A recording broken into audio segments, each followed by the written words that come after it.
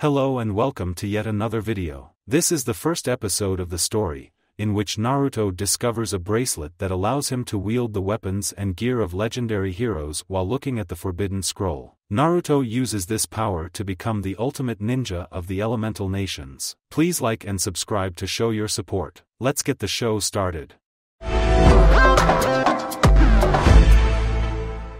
In the clearing of a forest located in Konoha or the Hidden Leaf Village, a boy sits reading a large scroll. His name is Uzumaki Naruto, a pariah of the village. He has been abused and mistreated ever since he was born.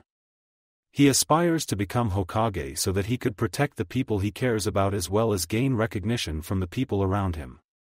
However, he failed the graduation exam at the Ninja Academy twice, with yesterday being his due to not being able to properly Bunshin no Jutsu. One of his teachers, Mizuki, told him of a make-up exam which involves taking a scroll from the Hokage's office and learning a technique in order to pass.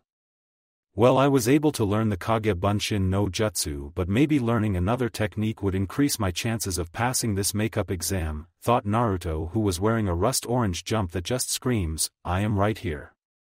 Kill me," and green goggles with blue ninja sandals. As he goes through the scroll, Naruto gets a paper cut and mistakenly drips his blood on a seal that releases a box and a small scroll that drop to the floor. Curious about the box, Naruto opens the box, which reveals a bracelet inside. It is silver in color with a dragon and phoenix motif on the metal with a large red gem. When Naruto reached out touched it, he forgot that he was using the very hand that was bleeding slightly, which a drop of blood fell from and onto the bracelet. Upon making contact with the blood, the bracelet glowed brightly, forcing Naruto to close his eyes from being blinded. When he opened his eyes, Naruto noticed that the bracelet was attached to his left wrist. No matter how hard he tried, he couldn't get it off until he remembered the small scroll and opened it to find out what is going on. Anyone who reads this, inside the box contains the Jigen no Tamashi no Rinku. This weapon has been created by the gods of different worlds to serve the person who is pure of heart and a sense of justice. Should anyone of evil intentions touch it, their soul will be destroyed without hesitation, but should a person who is pure of heart drop his blood onto the bracelet, it will bond with the person and can never be taken off until his death or when he falls to darkness, which results in his soul being destroyed.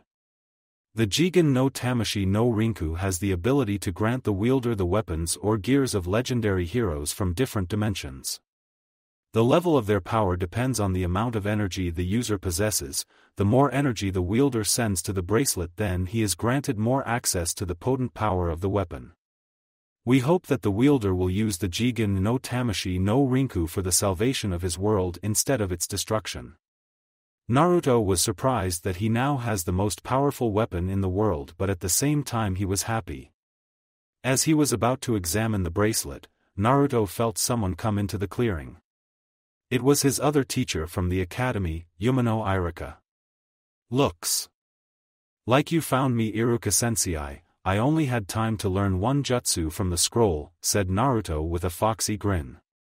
"He has been practicing out here until he wore himself out," thought Iruka, looking at the blonde. "Anyway, if I perform the jutsu properly, then you would let me pass, right?" "Those are the rules. Anyone who learns a jutsu from the scroll passes," said Naruto with excitement. Iruka looked shocked. "Who told you about this?" he asked with tension. "Mizuka-sensei told me about it. I thought that since you are here, you knew as well," said Naruto. Hearing a sound from behind, Iruka pushed Naruto out of the way only to be hit by kunai, which was thrown. "Like I thought, you planned all this, Mizuki." The said ninja laughed out loud. "You were always too smart for your own good, Iruka." Now Naruto hand over the scroll. "What's going on?" asked Naruto, looking at the two teachers in confusion. "Naruto, don't let him have the scroll. It contains the forbidden techniques that could destroy our village. He used you so that he could steal it," said Iruka. "Don't listen to him, Naruto. Iruka has been keeping secrets from you, him along with the other villagers that concerns you. Don't you wonder why they hate you so much?" said Mizuki with an evil smile. "Mizuki, don't tell him. It's a village secret." What is this secret that everybody knows except me? Asked Naruto, desperately wanting to find out why he was hated. It's a secret that you should never be told, said Mizuki with his smile growing wider. Mizuki, don't tell him, cried out Iruka. What is it? Tell me already, said Naruto. No one's supposed to tell you that you have the Kyuubi no Kitsune sealed inside you. You are the one who attacked the village 12 years ago, the one who killed Iruka's parents, you are the nine-tailed fox, shouted out Mizuki, laughing maniacally. Naruto just stood there stunned at being told the reason why he was hated. He could find sense in the reason they mistreated him. Die! You demon! Shouted out Mizuki before throwing a large shuriken at Naruto, who was still in shock, to move until Iruka tackled him to the ground and received the shuriken on his back. WWH, why did you save me? You were supposed to hate me as well, said Naruto, looking at Iruka in surprise. It's because I know how it feels to be alone. Like you, I used to play pranks and fool around just to get attention, but deep inside I felt alone, which is why I wanted to be there for you, said Iruka amidst tears. Naruto looked at him for a moment before running off with the scroll despite Iruka calling for him. You are so pathetic, Iruka, crying for that demon. I am going to kill the demon brat and get the forbidden scroll before I come back to kill you, said Mizuki before taking off. Naruto was running through the forest when Iruka came beside him. Naruto, don't listen to Mizuki's lies. Pass me the scroll so that we can keep it safe from him, said Iruka. Naruto leapt at Iruka and slammed him to the ground before sitting down and leaning against a tree. Iruka disappeared in a puff of smoke to reveal Mizuki. How did you know that I wasn't the real Iruka? Naruto smirked at him before disappearing in a puff of smoke as well to reveal Iruka. That's because I am the real Iruka. Nearby was Naruto hiding behind a tree with the scroll in his hands. Why do you defend that demon brat? If you were the Kyuubi, I am sure that you would keep the scroll for its power, said Mizuki. Yeah, you right, said Iruka. Naruto bent his head down. Like I thought Iruka sees me like that just like the rest, thought Naruto, and was about to fall into despair when he heard Iruka's next words. The demon would do that, but not Naruto. He knows the feeling of pain and is a hard worker if you look through his clumsiness. He is a ninja of the Hidden Leaf Village. He is Uzumaki Naruto, said Iruka with sincerity in his voice, to which Naruto was struggling to hold back his tears. I thought to kill you later, but now I've my mind. You will die now, said Mizuki, running in to finish Iruka until Naruto jumped in and landed a headbutt into him, knocking him back. If you as much as take a step anywhere near Iruka-sensei, I will kill you, Naruto declared with a glare leveled at Mizuki. Smart talk, demon brat, I can finish you in one move, said Mizuki. Just try it, team. I'll return it 1,000 times more, said Naruto while crossing his index fingers before crying out the jutsu. Kage Bunshin no Jutsu. A large plume of smoke appeared and cleared to reveal copies of himself, only that they are solid. Iruka was shocked that his student was able to use a high-ranked jutsu with no issue. Okay everyone, attack, said Naruto with his clones charging at Mizuki. However, Mizuki was able to defend himself and defeated the clones with his kunai. Is that all you got, you demon brat? Mizuki taunted as he slowly approached Naruto and Iruka. Damn, what else can I do to beat this guy? My clones aren't enough, thought Naruto until the bracelet glowed and he heard a feminine voice. Do you wish to use this power to protect the person you care about? The voice asked Naruto. He was confused at first, but he confirmed. Yes, I want to protect my precious people no matter what, even if it kills me, he said to the voice. Then channel your chakra to the bracelet and yell out the word that comes into your mind, said the voice. As Naruto did so, he heard the voice of young man saying something and yelled out what he said. Journey to the west, he yelled. The bracelet glowed brightly, and when it faded, it revealed Naruto holding a golden staff. As he held the weapon, his head was filled with information of how to use it. He smirked at Mizuki. Get ready, Mizuki team, I am about to go all ape on you." Naruto dashed in, spinning the staff before planting it into the floor and vaulting off it and landing a fierce kick on Mizuki's face. Grabbing the staff and spinning it again, Naruto began bashing Mizuki continuously until he was a mess of bruises, broken teeth and bones. "This is the end," said Naruto, sending chakra into the staff, increasing its size, and swung at him, sending Mizuki crashing into a tree, knocked out. "Now that was a home run," Naruto said, laughing. "What weapon is this?" he thought before the voice answered him. "It is the golden staff which was once wielded by Sun Wukong, who goes by the title Great Sage equaling heaven. With this weapon, he defeated many soldiers of heaven until he was imprisoned by Buddha, but was later released to escort a monk on a journey to the west." Wow. "So I wielded the weapon of the legendary Monkey King," thought Naruto excitedly after the cudgel disappeared from his hands. "Yes, and you can wield the weapons of other heroes as you grow stronger, but for now you should check on your sensei," said the voice. Naruto immediately turned to check on Iruka. "Iruka sensei, are you alright?" he asked with concern. "Yeah, but come over here and close your eyes, I need to give you something," said Iruka while smiling. Naruto did as Iruka requested. "Okay, you can open them now." When he did, Naruto noticed that Iruka wasn't wearing his forehead protector anymore, but rather he is. "Congratulations, Naruto. You are now a ninja," Iruka said, smiling. Naruto couldn't hold back his tears anymore and embraced his teacher. After leaving a battered Mizuki to the ANBU and dropping Iruka at the hospital to be healed of his injuries, Naruto went to the Hokage Tower to get some answers from his surrogate grandfather. Upon reaching the door to his office, he opened it to reveal the Hokage sitting behind his desk, as if knowing that he was coming, thanks to his crystal ball which enables him to see everything within the village. "Gigi, could you explain why I wasn't told that I had the nine-tailed fox that had attacked the village sealed into me till now?" asked Naruto with a look in his eyes which spoke of anger and betrayal, to which made the old man feel guilty. "I had set up a law to make the people not speak of the event, to which the penalty is death, and I didn't tell you about the fox in order for you to have a normal childhood," said Sarutobi, but this rather angered the young blonde. "You may have put this idea into theory thinking it would work, but it didn't come out well in practical. Because every parent told their children to stay away from me, everyone looks at me like I am not supposed to exist. Shops sell low-quality items at ridiculous prices when I try to buy something, and I nearly get killed on my birthdays by angry mobs, if not for Inu saving me every time. So tell if this is what one would call a normal childhood," shouted Naruto. If the Hokage wasn't feeling guilty yet, then he is certainly feeling in huge amounts compared to when Naruto eats ramen at Ichiraku, and he still hasn't revealed the whole truth to his surrogate grandson yet. "And I am sure you know who my parents are, since you didn't tell me about this, so could you tell me the reason why before I lose whatever little trust one have in you left?" said Naruto with tears in his eyes.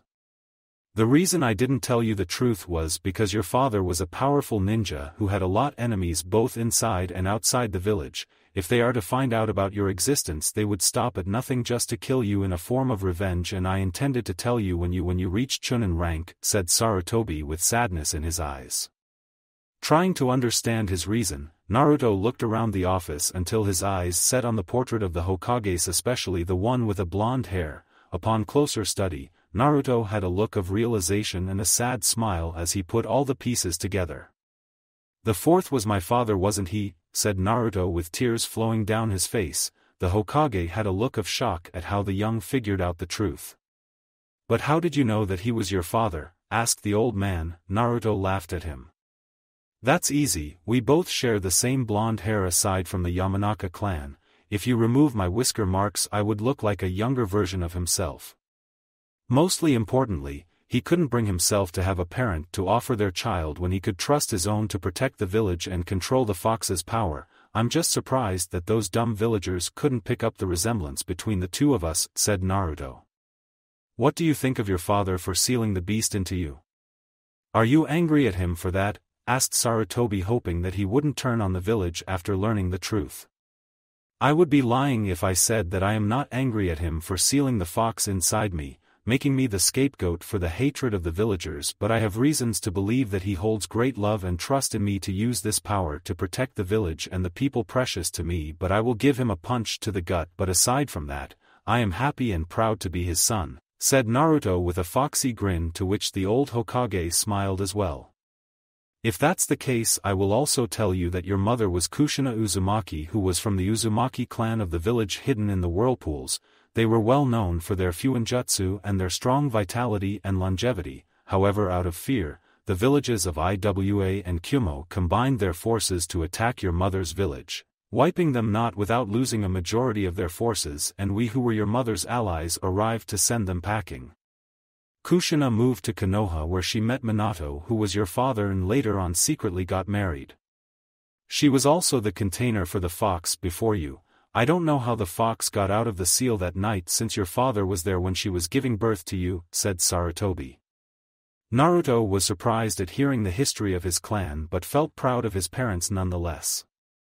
"Okay Gigi, I forgive you for keeping this from me as I finally understanding the reason for it, but is there anything I need to know so that I wouldn't get mad at you, as I really hate getting angry at the people that I care about," said Naruto, looking at the Hokage with complete trust. "Well, I've passed my obstacle course, so now it's their turn to cross since I am now out of his line of fire," he thought. "Yes, there is. Your parents had made Jiraiya and Tsunade, who are members of the Sannin, to be your godparents." Upon hearing that he had godparents who weren't around to take care of him, he became extremely furious. "If I ever run into them, I'm gonna pound them into the ground regardless of their status," Naruto thought. "Gigi, I'll find my own way to deal with them when they show up. We need to talk about the Jigen no Tamashii no Rinku, which I'm now in possession of." "Indeed, but I don't much about it, so could you explain what it does since it's attached to you now?" said Sarutobi with a look of curiosity. "Well, the bracelet would only allow a person with a pure soul to wear it, as the soul of evil person would be destroyed upon wearing it. It allows me to gain access to the weapons and gears of legendary heroes and warriors from different worlds and dimensions. The bracelet won't come unless I die or fall to darkness, so I need to train in order to wield its powers," said Naruto, to which the Hokage nodded in understanding. "Okay then, the team matchups will be postponed till next 3 weeks, so you can use this time to adapt to it, and if there anything comes up I will inform you. Just watch out for the civilian council, as they will do anything to get their hands on it, especially Danzo. He has been trying to make you into a weapon ever since you had the fox sealed in you," said Sarutobi. "Thanks for the heads up. Just know that I will protect the village no matter what happens. See ya," said Naruto before leaving for his apartment. When he reached his home, he took off his jumpsuit whilst thinking of getting new clothes to replace the monstrosity and went to sleep. Mindscape. When he opened his eyes, Naruto discovered that he was in a sewer and that he was standing in front of a large gate with a paper-written seal on it. "This must be where the fox is sealed and where I meet it as well. I should be able to get some answers from the fox," thought Naruto. "So I finally get to meet my jailer. I was wondering when I would see you," said a deep voice as footsteps was heard and a pair of red eyes appeared from behind the gate. Naruto was stunned and a bit frightened to see the figure, which revealed to be a giant orange fox with 9 tails. "To what I owe this visit from the one who imprisons me, or have you come to release me?" it said with a sneer. "I am not here to trade insults, fox. I want to know from your point of view, as I'm sure that you would have left the village instead of attack it," said Naruto. The fox was surprised, as it thought he would have started blaming it for the bad things that happened to him, and demanded its power. "Before I was sealed into you, your mother was originally my container, but on that night a masked man attacked your parents and forcefully extracted me from your mother, leaving her to die. The next I know, I was looking into his eye, which had a Sharingan, sending me into a primal rage to lay waste to the village. Your father summoned the Shinigami to seal me into you in exchange for his own soul. I didn't mean to attack your village at all," said the fox with a sad look. After hearing what the fox said, Naruto thought deeply. The only person who could control the 9-tailed fox would be Uchiha Madara, but he is supposed to be dead in the battle against the first Hokage, or it might be someone who is impersonating him. Then I have to get stronger to be able to face him, but how? "I believe I can help," said a voice which sounds feminine.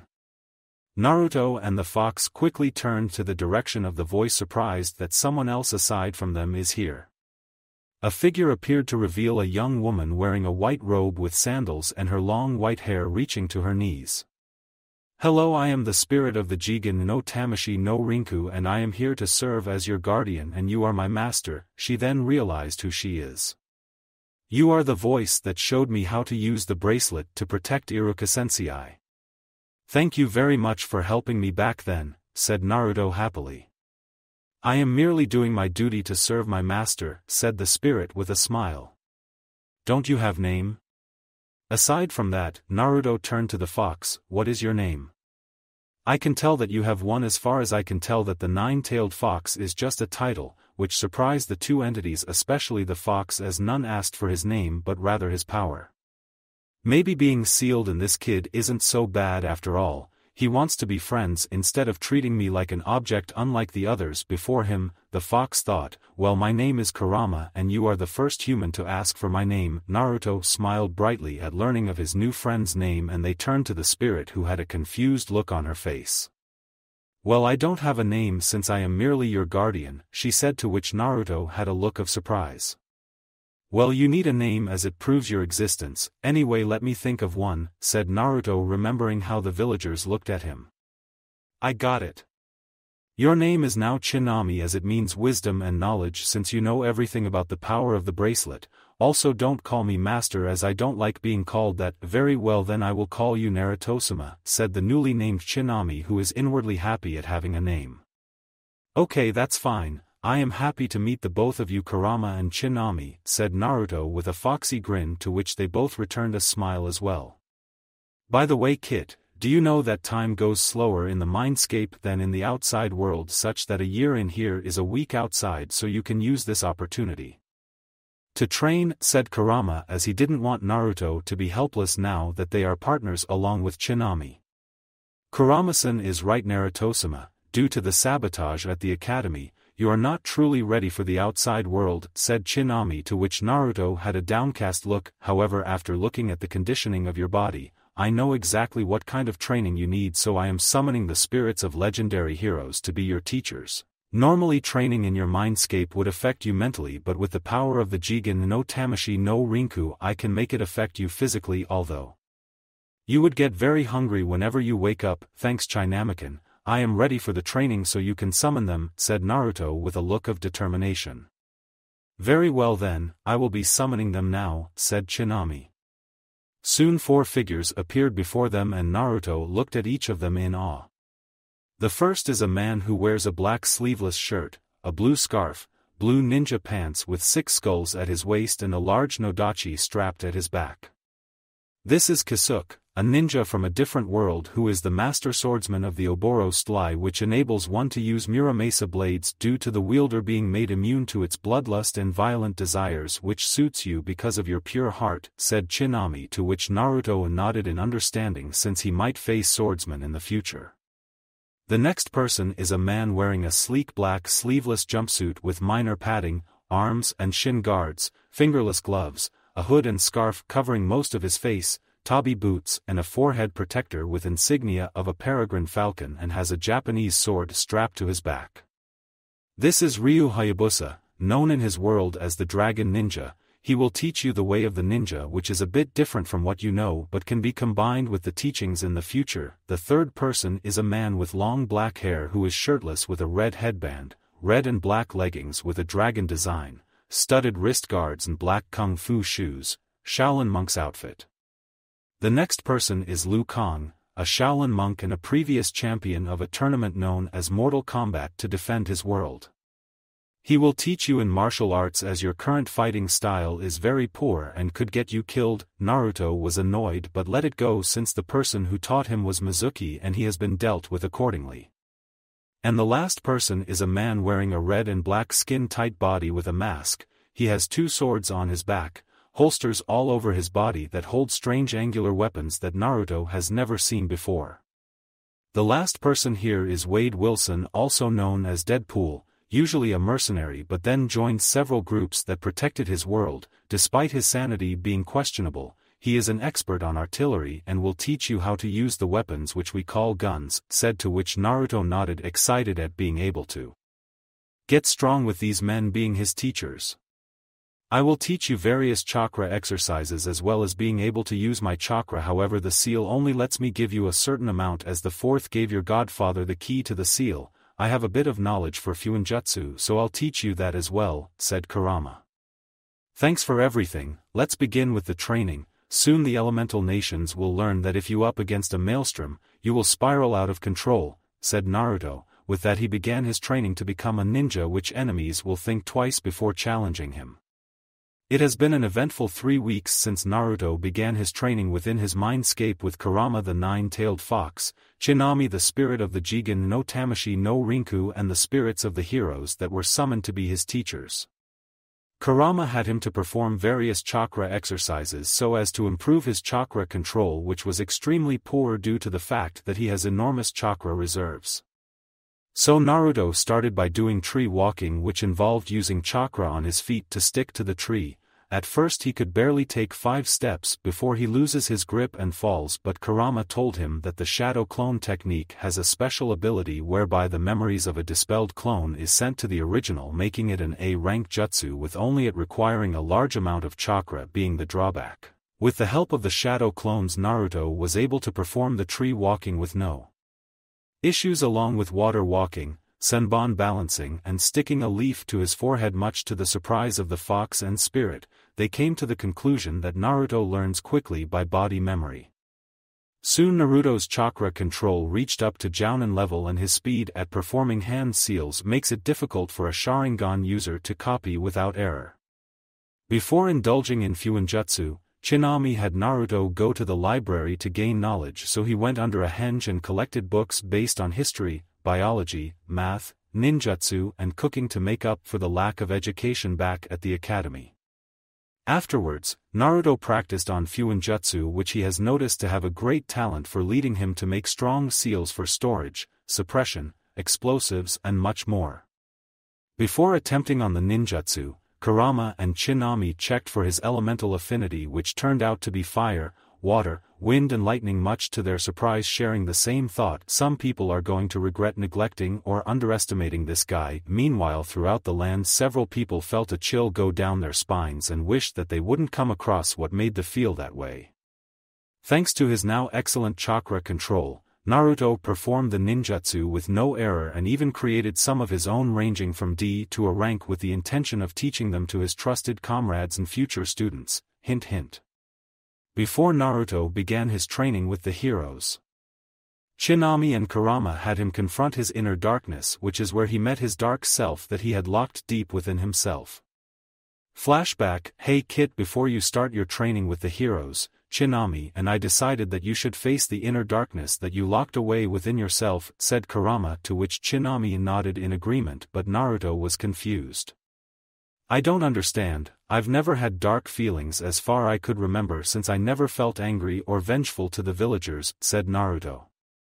The reason would be because you subconsciously keep those feelings deep inside and you put on a mask to protect yourself. Your mindscape represents your emotions, hence the sewer represents the unshed tears, sorrow, and loneliness, said Chinami with a sad look, as Naruto had a look of realization. Kid, you would have to face your inner darkness, otherwise in the long run you might end up destroying yourself and the people you would come to care about, said Kurama. Naruto thought deeply about what the fox said and agreed at what he said. Okay then, I would like to face my darkness or I will regret anything I might do in the future, said Naruto with a determined look. Immediately he heard footsteps coming from behind and turned to see a figure emerged from a hall, which a person who looked exactly like him except with black eyes and red irises. Who are you? Said Naruto, tensing for a possible battle. The look-alike chuckled darkly and responded in evil voice, like how Hollow Ichigo talks, I'm hurt that you don't recognize me after all I've been with you this whole time since you were born. The person sneered, I am the embodiment of your dark emotions, you can call me your true self while you are just a mere shell. Naruto realized that this is his darkness which had taken a physical form. Why are you even bothering yourself to become Hokage to protect these villagers who hold nothing but hate for you? I'm sure they would betray you immediately in a bad situation. When I take over your body I'll become exactly what they fear and destroy the village, besides who needs them.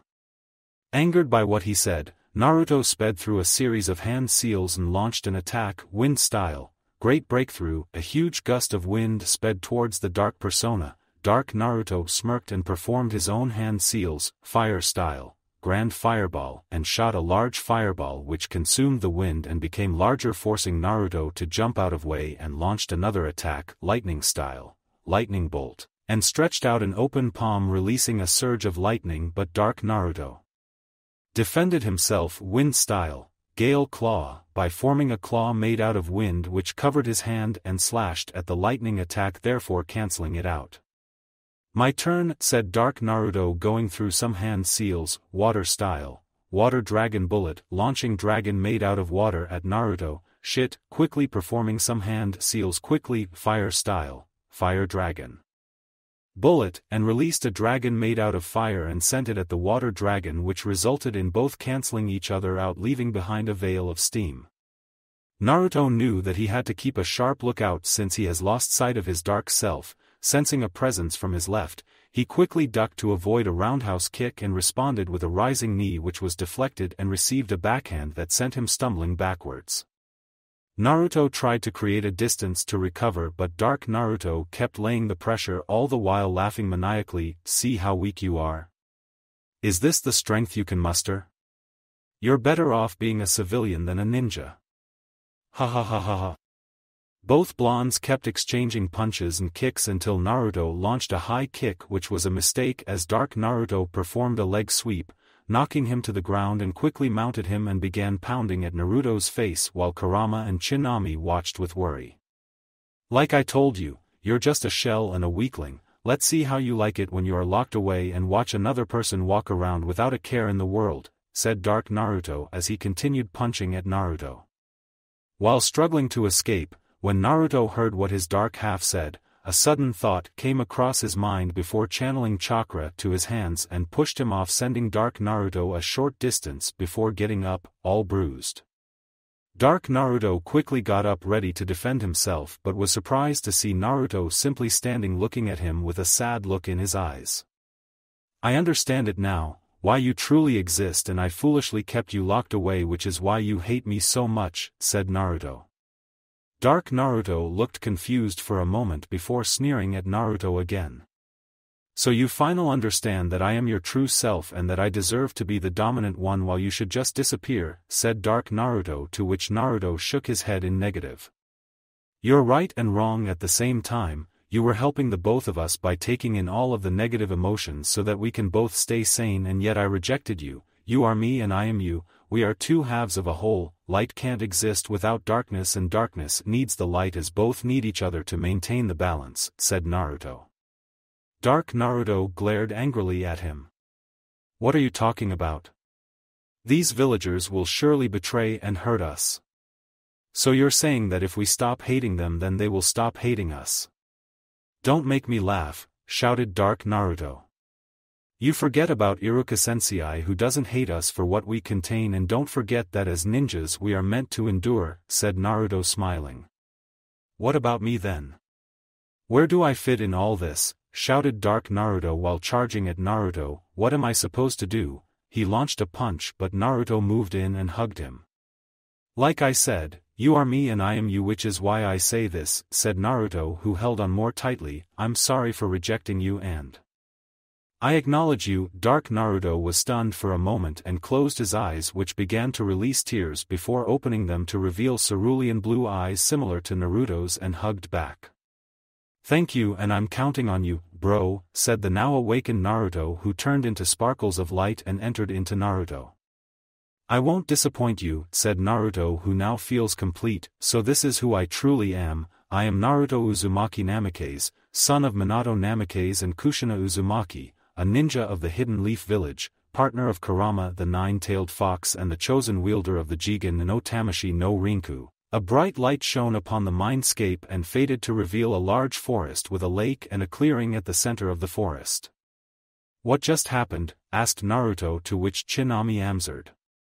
Due to making peace with your inner darkness, the mindscape changed to represent your now awakened self, as the forest represents your newfound peace, said Tsunami. Naruto nodded in understanding. Now we can resume with your training. Then she summoned Kisuke, Liu Kang, Ryu Hayabusa and Deadpool.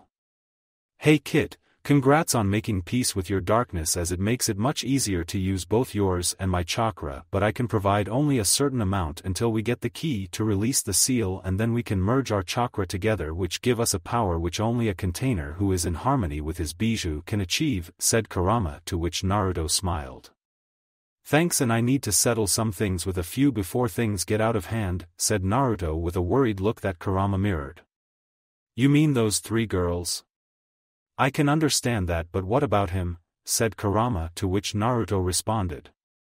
When the time comes, I will know what to do, so until then, I have to train, said Naruto before walking to the heroes.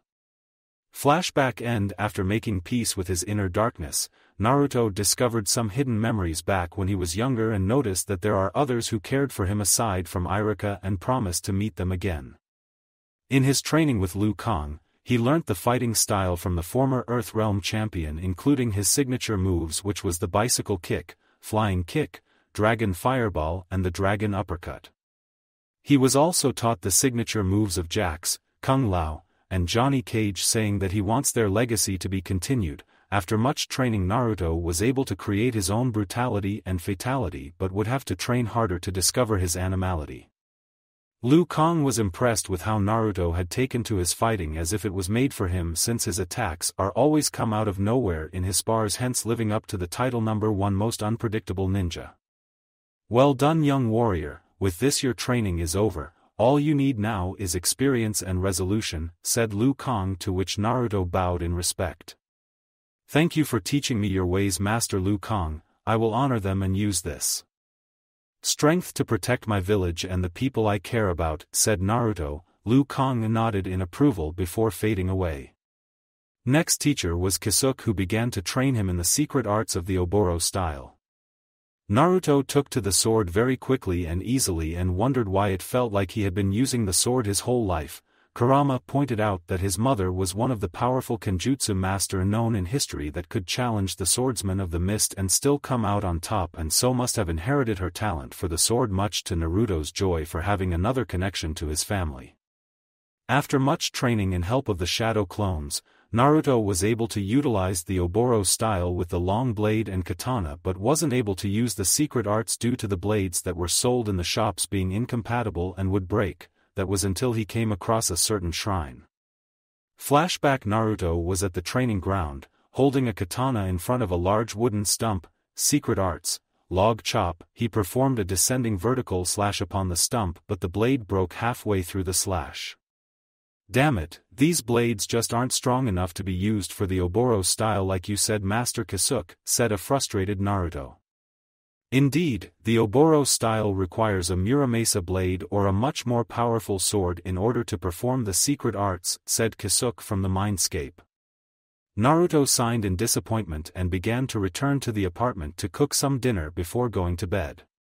He was passing by a waterfall when Kisuke called him to stop. Naruto, wait, I sense something from behind the waterfall and it feels familiar, said Kisuke. Naruto approached the waterfall and noticed that there is a well-hidden cave behind it, and so he went through it. Walking through the tunnel, which finally revealed an end, Naruto came across a set of stairs which led to a shrine where a long blade and katana lay upon a pedestal, both that emit a strong energy foreign to Naruto. So this is where they went, said Kisuke. What are these blades, Master Kisuke? Asked Naruto with curiosity. The long blade is the Tsukiyotoshi while the katana is the Mume-tamanu. These blades are some of the most powerful blades to have been forged by Muramasa. With the help of these blades, I was able to slay a corrupt shogun who possessed a blade that contained the spirit of an evil Inagami. In the middle of the battle the shogun created a portal to trap me, but I avoided it. However, the blades fell into the portal and somehow ended up in your world. You can take them as you are immune to the bloodlust thanks to the Oboro style, but you must know that when a Muramasa breaks, it can repair itself when sheathed for a while, said Kisuke, to which Naruto nodded in understanding and took the blades, strapping Tsukiyotoshi to his back and the Mume-tamanu to his waist. Flashback end. After discovering the Muramasa blades, Naruto could now perform the secret arts without worrying about breakages, and soon he became a master swordsman in his own right. He made a seal which stores and releases them when chakra is applied. Soon it was Kisuke's time to leave. It is time for me to leave, my dear student. Be sure to show your enemies the futility of facing against the Oboro style and make the predecessor of the style swell with pride, said the ninja. Thank you for taking me as your student, Master Kisuke, as I will surely display the prowess of the Oboro style, said Naruto, bowing to his master before he disappeared as well.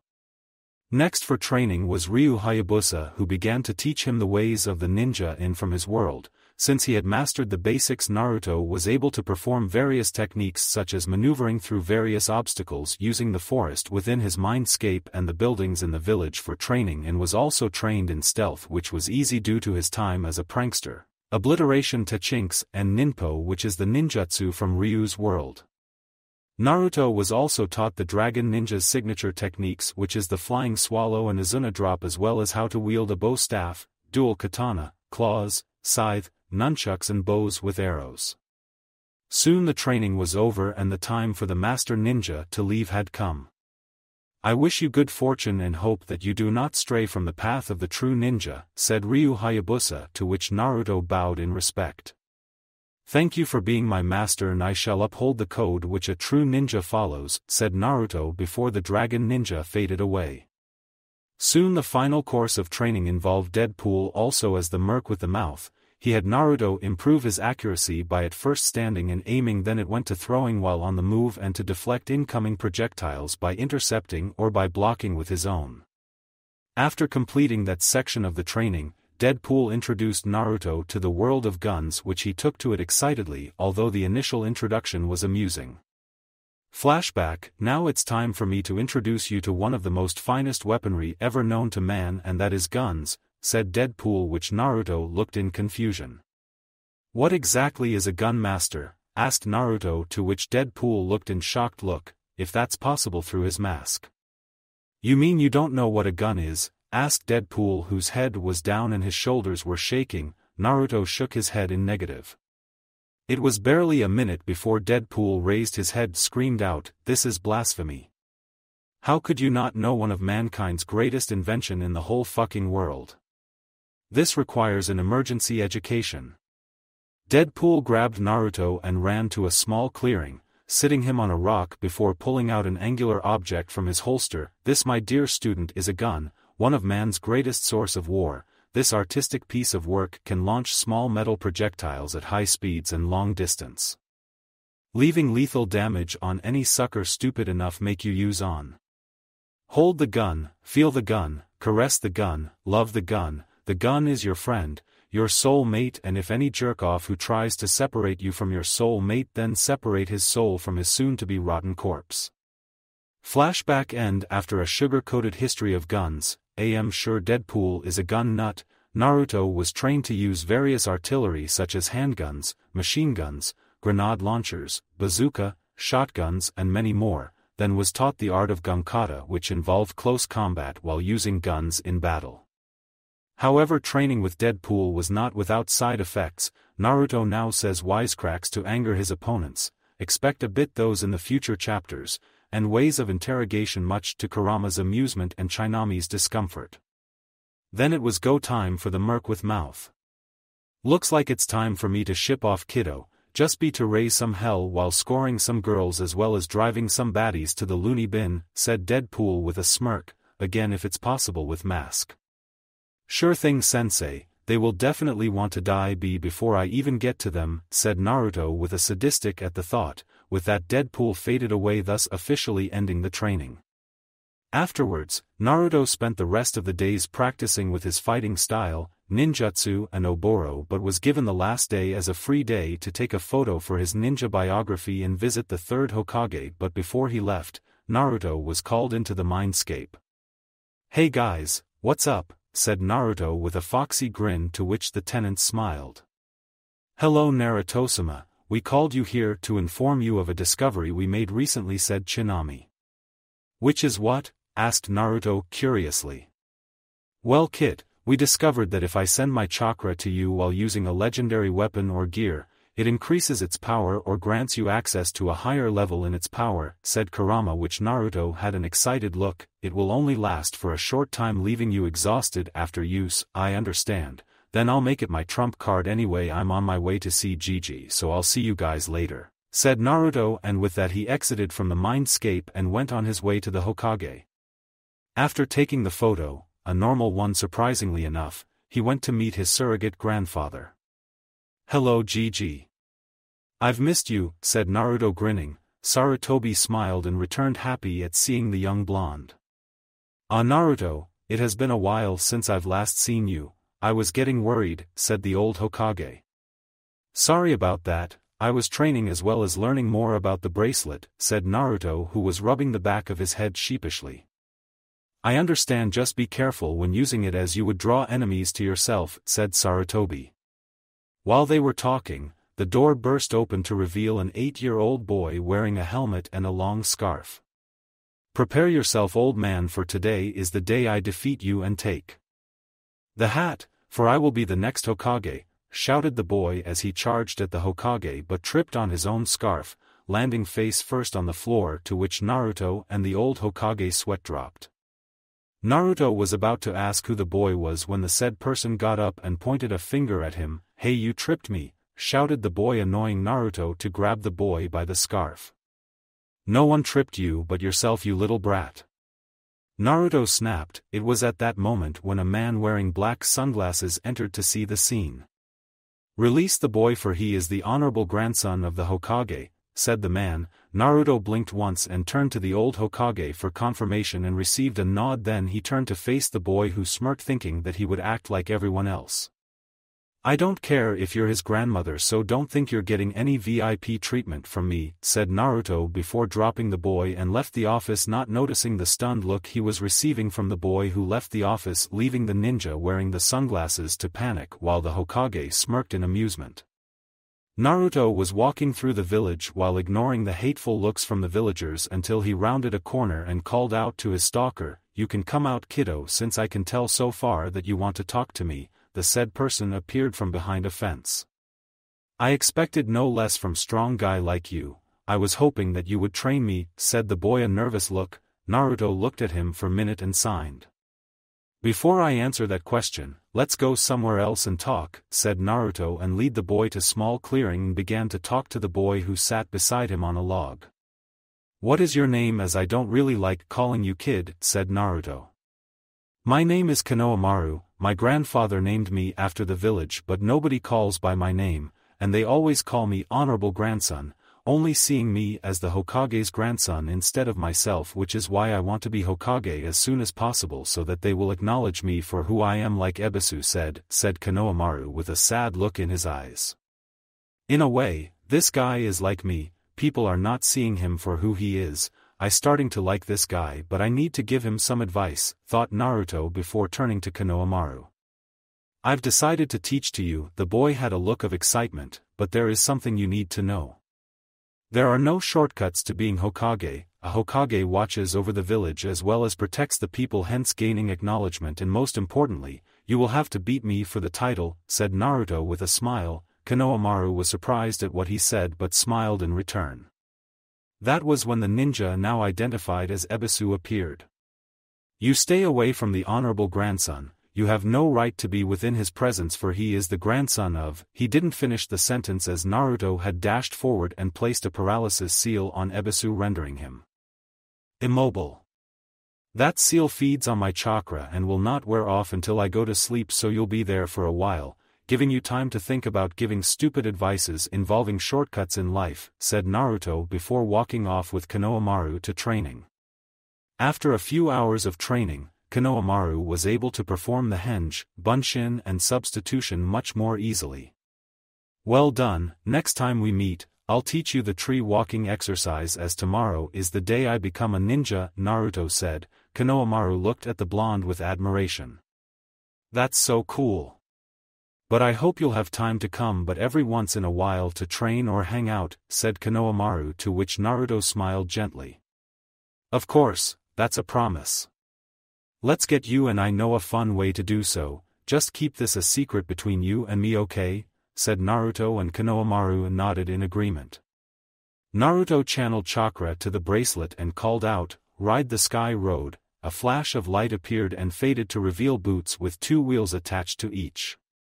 Naruto bent down and called Konohamaru, who climbed on his back excitedly, "Hang on tight," and then he activated the shoes, taking off at high speed. The duo are later seen speeding through the village, riding along the walls, grinding on rails and leaping through the rooftops until finally reaching their destination. "Thanks for everything, I've never had so much fun," said Konohamaru. "No problem, I'll see you around, so take off yourself, Kono," said Naruto. The boy had a confused look. "Kono is a nickname I've come up for you." He was about to leave but was suddenly hugged. "Good night, Nizan," said the boy. Naruto was stunned for a moment before giving Konohamaru one of his true smiles and hugged in return. "You too, Otuto," he responded before taking off in direction in order to rest for tomorrow. As the sun rises over the hidden leaf village, its rays shine through the apartment of a certain blonde ninja who covers his head in order to continue his sleep while mumbling something about the destruction of the sun. However, his sleep was not to be, as a certain enemy announces his presence.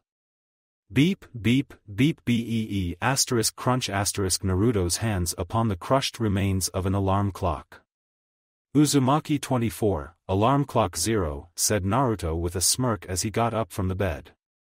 "Good morning, Kurama and Chinami." "Good morning, Kit," said Kurama with a warm smile. "Good morning, Naruto-sama. I hope you had a good sleep," said Chinami, smiling, to which Naruto nodded into affirmation.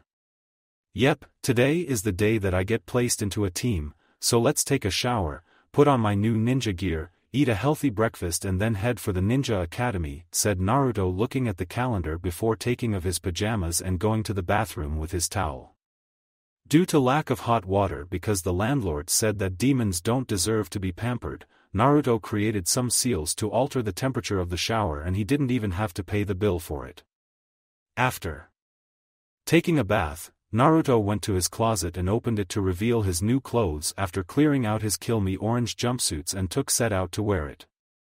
Naruto now wears his forehead protector, replacing the blue cloth with a black and longer one, a black t-shirt with an orange silhouette image of a fox with a face mask, an orange open hooded vest with black flames, black fingerless gloves with metal plating, brown cargo pants with pockets and black ninja sandals. He also wears his old goggles around his neck, telling Kurama and Chinami that it is a precious gift. Naruto then strapped the Tsuki Itoshi to his back and the Mume Tamino at his waist. Then he went to cook up a breakfast of fried eggs, milk, and toast and fruit salad. He was able to purchase the groceries while under the guise of transformation jutsu. "It's a good thing that I bought fresh milk, otherwise I would have had a bad case of diarrhea," said Naruto. "True, but if it was your old self then that would have been the case," said Kurama with a laugh while Chinami giggled. "It's best that you hurry on your way, Naruto-sama, as you are already late," said Chinami with urgency.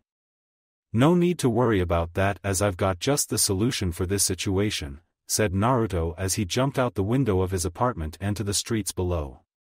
During the descent, Naruto sent chakra to the bracelet and called out, "Surf the clouds." In a flash of light, a small rectangular platform with a wind design appeared at his feet. It levitated a bit over the ground. "Let's ride." Naruto quickly took off, leaving a cloud of dust in his wake. While riding through the village, all the while surprising the civilians, the images from the hoverboard told him that the more tricks he performs, the faster he goes, and with that Naruto began performing stunts. He rode along the walls while jumping from one building to the other to create a combo. Then he grinded along the wires of the electric poles and then jumped off while performing spins and flips before landing, and the board glowed brightly.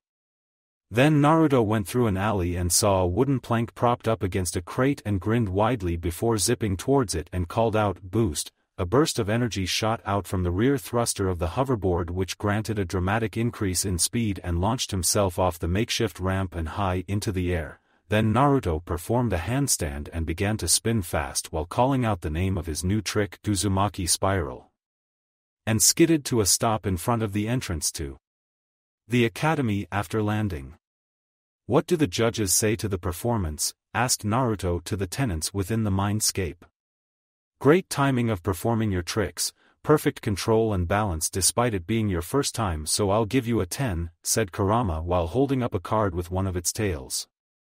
I agree with Kurama-san. I'm impressed with the creativity, fast reaction, and perfect planning while on the move as well. As the creation of the new trick, so I'll also give you a 10-inch, said Chinami, who was also holding up a card as well.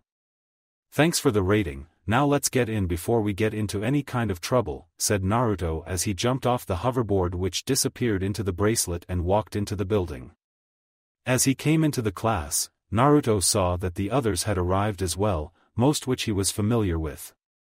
A boy whose head is laying on top of the with his eyes closed and has pineapple-shaped hair is Nara Shikamaru, heir to the Nara clan. He always emits the aura of laziness and also seems to think that everything is troublesome and lacks a serious amount of motivation, but Naruto knows that he has the highest IQ in the group. Naruto and Shikamaru would hang out and watch clouds, which both find to be very relaxing. His clan can manipulate their shadows to ensnare foes and force them to mimic their movements. He wears his headband around his left biceps.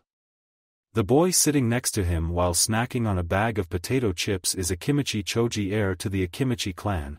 He is never seen without his bag of snacks but is very friendly to everyone, but he is sensitive about his weight, so if anyone is to call him fat, he will go on a rampage. He found a kin in Naruto as they both like to eat, especially at Ichiraku Ramen, or hang out together with Shikamaru. His clan are known for their ability to enlarge parts of their bodies to massive proportions but need to eat large amounts of food for the energy required. He wears his headband as a bandana on his head. The dark raven-haired boy who is brooding at one side of the classroom is Uchiha Sasuke, the surviving member of the Uchiha clan. His clan was annihilated by his elder brother and sworn vengeance. He is withdrawn and cold to everyone and is the top rookie of the class. Naruto tried many times to befriend him but all to no avail. His clan possesses an eye technique known as the Sharingan that can copy the techniques of their opponents. He wears his headband on his forehead. The boy who has a puppy sitting on his head is Inuzuka Kiba with his dog Akamaru, the heir to the Inuzuka clan. Although he means well, he has a warped view of women and proclaims himself as an alpha. Naruto would often get into arguments with him. His clan partners with trained dogs for close combat and known to be the best trackers in the village. He wears his headband on his forehead with his hood up.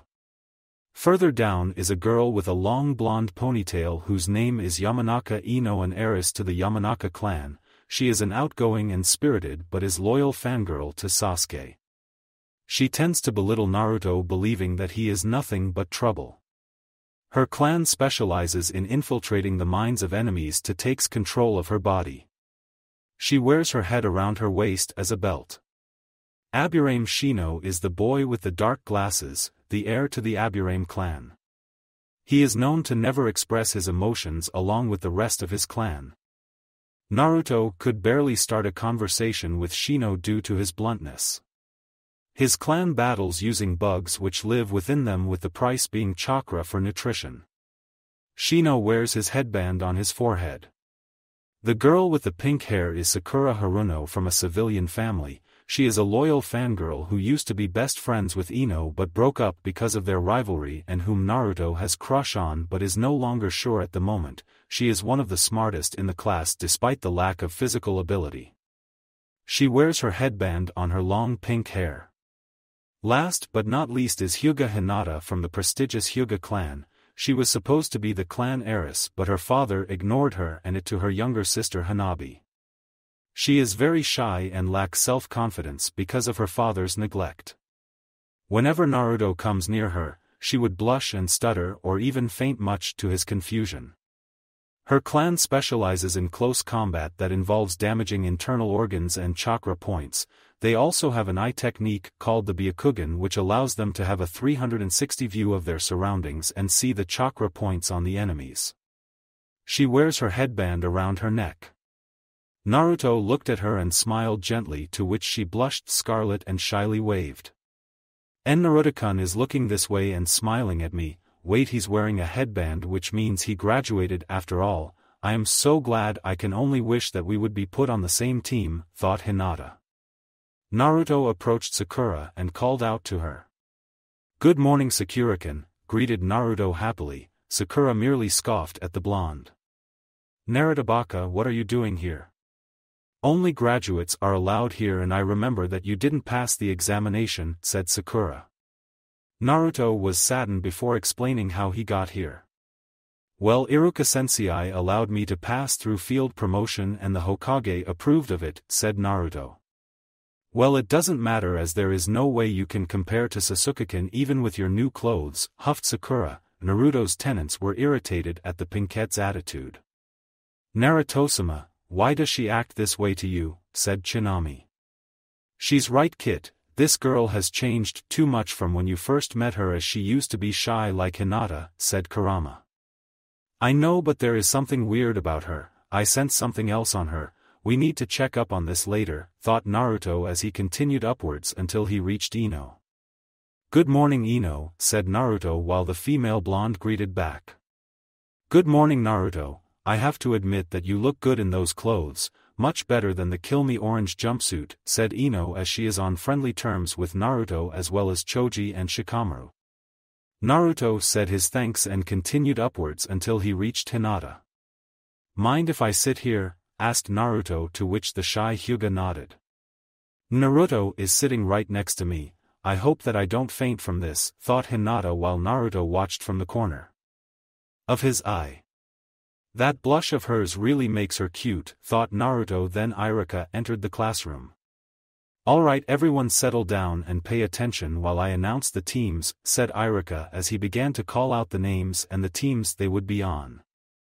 For Team 6 will be Nara Shikamaru, Choji Akimichi and Ino Yamanaka, your sensei will be Sarutobi Asuma. The trio looked at each other and smiled at being able to work together as the next Shikinocho.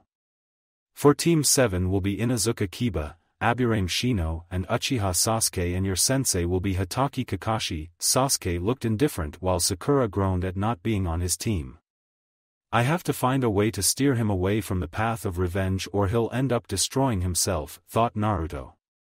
And for Team 8 is Uzumaki Naruto, Hyuga Hinata and Haruno Sakura, your sensei will be Yuhi Kurenai and Mitarashi Anko. Naruto smiled happily. I'm on the team with Hinata-kun and Sakura-kun, this is great, thought Naruto. I'm with Naruto-kun on the same team, I hope I can get stronger so that I won't disappoint him, thought Hinata. I can't believe that I'm not on the same team with Sasuke-kun but rather with the baka and the shy girl, but why do I feel happy to be with the blonde and why does my neck itch, thought Sakura. Now you will wait here until your assigned sensei arrives to pick you up, I wish you all good luck with your ninja career, said Iruka before looking at Naruto, who gave him his true smile and left the classroom. It took a while until a woman approached them. If this is Team 8, I am Yuhi Kurenai, so please follow me, Maiko Sensei is waiting at the meeting place, said the newly named Kurenai as Naruto, Hinata and Sakura got up to follow Sensei to a dango shop where another woman is sitting at the table waiting for their arrival. Now that we are here, let's introduce ourselves with me going first.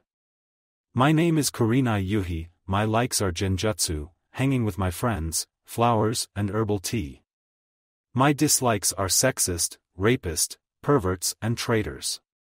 I don't feel like telling you my hobbies yet and my dream is to bring out the potential in my team. You're next, said Kurenai pointing to the woman next to her. My name is Anko Mitarashi, my likes are dango, sake, snakes and my friends. My dislikes are a certain snake, rapists, perverts and traitors, especially a particular one. My hobbies are rated for you guys to hear and my dream is to make a certain traitor pay for ruining my life, said the newly named Anko. Naruto looked at her sadly along with Tsunami and Kurama. You're up, Pinky. My name is Haruno Sakura, my likes are a certain someone who is not on the team, the color pink, drawing and cherry. My dislikes are Naruto and Inapig. My dream is to impress a certain someone and reunite with a childhood friend, said Sakura, while Naruto looked sad. Hinata, Kurenai and Anko glared angrily at the Pinkette. She said she wants to reunite with an old friend? But she is supposed to remember that it was you, said Kurama. Something must have happened to make her forget, said Tsunami. We'll check on it later after the introductions, thought Naruto as Hinata was called to introduce herself. My name is Hinata Hyuga, my likes are cinnamon buns, pressing flowers, and a certain someone looking at Naruto who smiles back at her. My dislikes are perverts, the caged bird seal, and people who look down on others. My dream is to get rid of the seal, reunite the Hyuga clan, and get the attention of a certain someone, said Hinata. Okay, you're the last one up, Blondie, said Enko, grinning at Naruto, who smiled back. My name is Naruto Uzumaki, my likes is ramen, music, cooking, training, and a few special friends. Looking at Hinata and Sakura, who had a look of curiosity. My dislikes are the 3 minutes it takes to cook ramen, biased people, perverts and traitors. My dream is to the strongest ninja to protect my precious people and the balance of the world, said Naruto. He's different from what the record says about him, he's more serious and calm from the loud ninja who proclaimed to be the future Hokage, thought Kurenai. Wow, the kid has come a long way, especially with those swords, they emit a weird vibe. I'm sure Yugao would love to check them out and spar with him, thought Enko. Now that we've introduced ourselves, we will be taking a test, and before you ask about it, the previous examination was for preliminary purposes, so tomorrow we'll meet at the training ground, so don't be late, said Kurenai before they left the shop. Naruto called out to Hinata. Hinata-kun, I want to talk to you alone, said Naruto as the girl blushed at being so close to her crush. They headed to the park. Hinata-hime, I wanted to tell you that it's good to see you again since that day, said Naruto as Hinata looked at him in shock. He remembers that day, thought Hinata as she thinks back. Flashback in a park, a certain pale-eyed crouched on the floor crying while surrounded by 3 boys who looked down on her smirking evilly. Look at the weak pale-eyed freak. I can't believe she even brushed past us, said one of the boys who kicked her but was soon pushed aside by a spiky blonde-hair boy wearing a t-shirt with an orange spiral and a pair of black shorts. Get away from her. If there is anything I hate then it's bullies, so get out of here before I pound you to the ground, said the blonde who took a fighting stance. What are you going to do about it? There's 3 of us and only one of you, there's no way yo. The boy didn't finish the sentence as a fist connected with his face, courtesy of the blonde. The 2 boys attacked from both sides and soon there was a scuffle while the girl watched on in surprise at the blonde who came in to rescue her. The 3 boys got up and run away while tending to their bruises and busted lips. The blonde approached the girl while sporting a black eye and few bruises of his own. Are you okay? Asked the boy, to which the girl nodded. That's good, my name is Naruto, what's yours? My name is Hinata of the Hyuga clan, said Hinata. So you're a member of that clan, then you must be strong with that awesome Kekkai Genkai, said Naruto looking at her with starts in his eyes, to which the girl looked sad. I'm not so sure about that, my father say that I am weak and won't amount to anything, said the girl while Naruto had a look of anger. There's no such thing as a weak person, I can tell that you are strong, you only need to believe in yourself. Tell you something, let's promise each other that the next time we meet, we will work together to become stronger and prove everyone including your father wrong, said Naruto holding up his pinky finger. Okay, I hope that we meet again and thank you for saving me, said Hinata crossing her pinky with his. Goodbye Hinata-hime, said Naruto running off while waving at her, to which she shyly waved back.